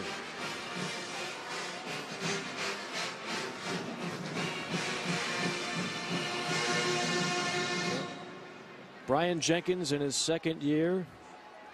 Coach of the year last year in the MEAC, came from Rutgers where he was the wide receivers coach under Coach Schiano, and obviously has made an immediate impact. This is what he'll be looking at schedule-wise. Big one next week, Jay. Yeah, I mean, we'll be able to see how good this team is. They're taking on South Carolina State, different ball game. Buddy Pugh will have them ready to play. Then Hampton, which is a team that I said could be one of the sleepers in the MEAC conference. So early in the year, we'll know exactly how good this team is. Then they go to University of Miami and play the U, and then kind of get on cruise control. But it always comes down to November 19th. Keep in mind, the last regular season loss they had was at the hands of the Rattlers of Florida A&M here in this same stadium. And Joe Taylor and the boys down in Tallahassee, they're not intimidated by 63 points being put up on Prairie View. Going to be a heck of a race this year in the MEAC. As great as their season was last year, there was a three-way tie. And Florida A&M beat Bethune-Cookman the last regular season game, forced a three-way tie between Florida A&M, Bethune-Cookman, and South Carolina State. Bethune held the tiebreak edge on all those schools. They got the postseason bid, and with the NCAA expanding the FCS playoff from 16 to 20 teams, South Carolina State was able to get that second bid. Anderson on the return, and it's strung out at the 25. While we have a moment, just want to say again that thanks to everybody at Disney and ESPN doing such a great job putting on this event, not just the game itself, but the 2 days leading up to it. A great time for everybody involved. Always fun to be here, and we've certainly thoroughly enjoyed it. Obviously, Bethune-Cookman has enjoyed it as well, and this event just continues to pick up steam year by year. Yeah, quality, bringing back some of the legends. And Kenny Houston was walking around shaking hands to everybody, the Hall of Famer from Prairie View. Saw Larry Little and Robert Porcher, who I played against when I was at Howard. Him walking around, he gave a phenomenal speech to motivate the kids. So it's definitely more than just a football game. It's starting to become a ritual.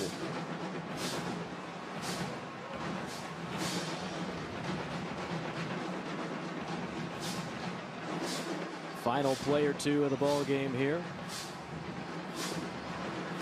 Prairie View A&M will regroup and get ready for another game, and a whistle blown. Delay of game, offense, number 14, 5-yard penalty, still first down. Hard to describe that one.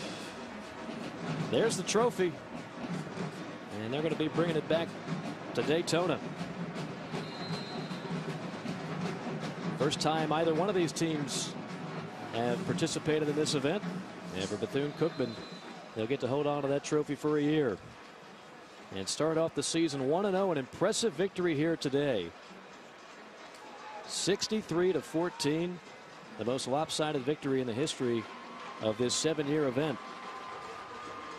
I just saw Coach Northern talking to his team on the sideline, and they were not good words coming out of his mouth. There was a plan. I think he's thoroughly upset, not only the performance, but maybe, you know, the touchdown score at the end of the game. He's an easygoing guy, but he's got an intense look on his face. I think if I'm a player, I'm sitting in the back of the plane. I don't want to be near the front. Clock ticking away, and how tough is it for you to swallow that you're on offense, you're down, you've got to be the one to take the knee, as opposed to the other team that's up by so many points taking the knee. Well, better days ahead for Prairie View A&M, no doubt about it. They've got to figure out who their quarterback is and continue to gel offensively with a lot of newcomers at the skilled positions. New scheme, new coordinator, new guys.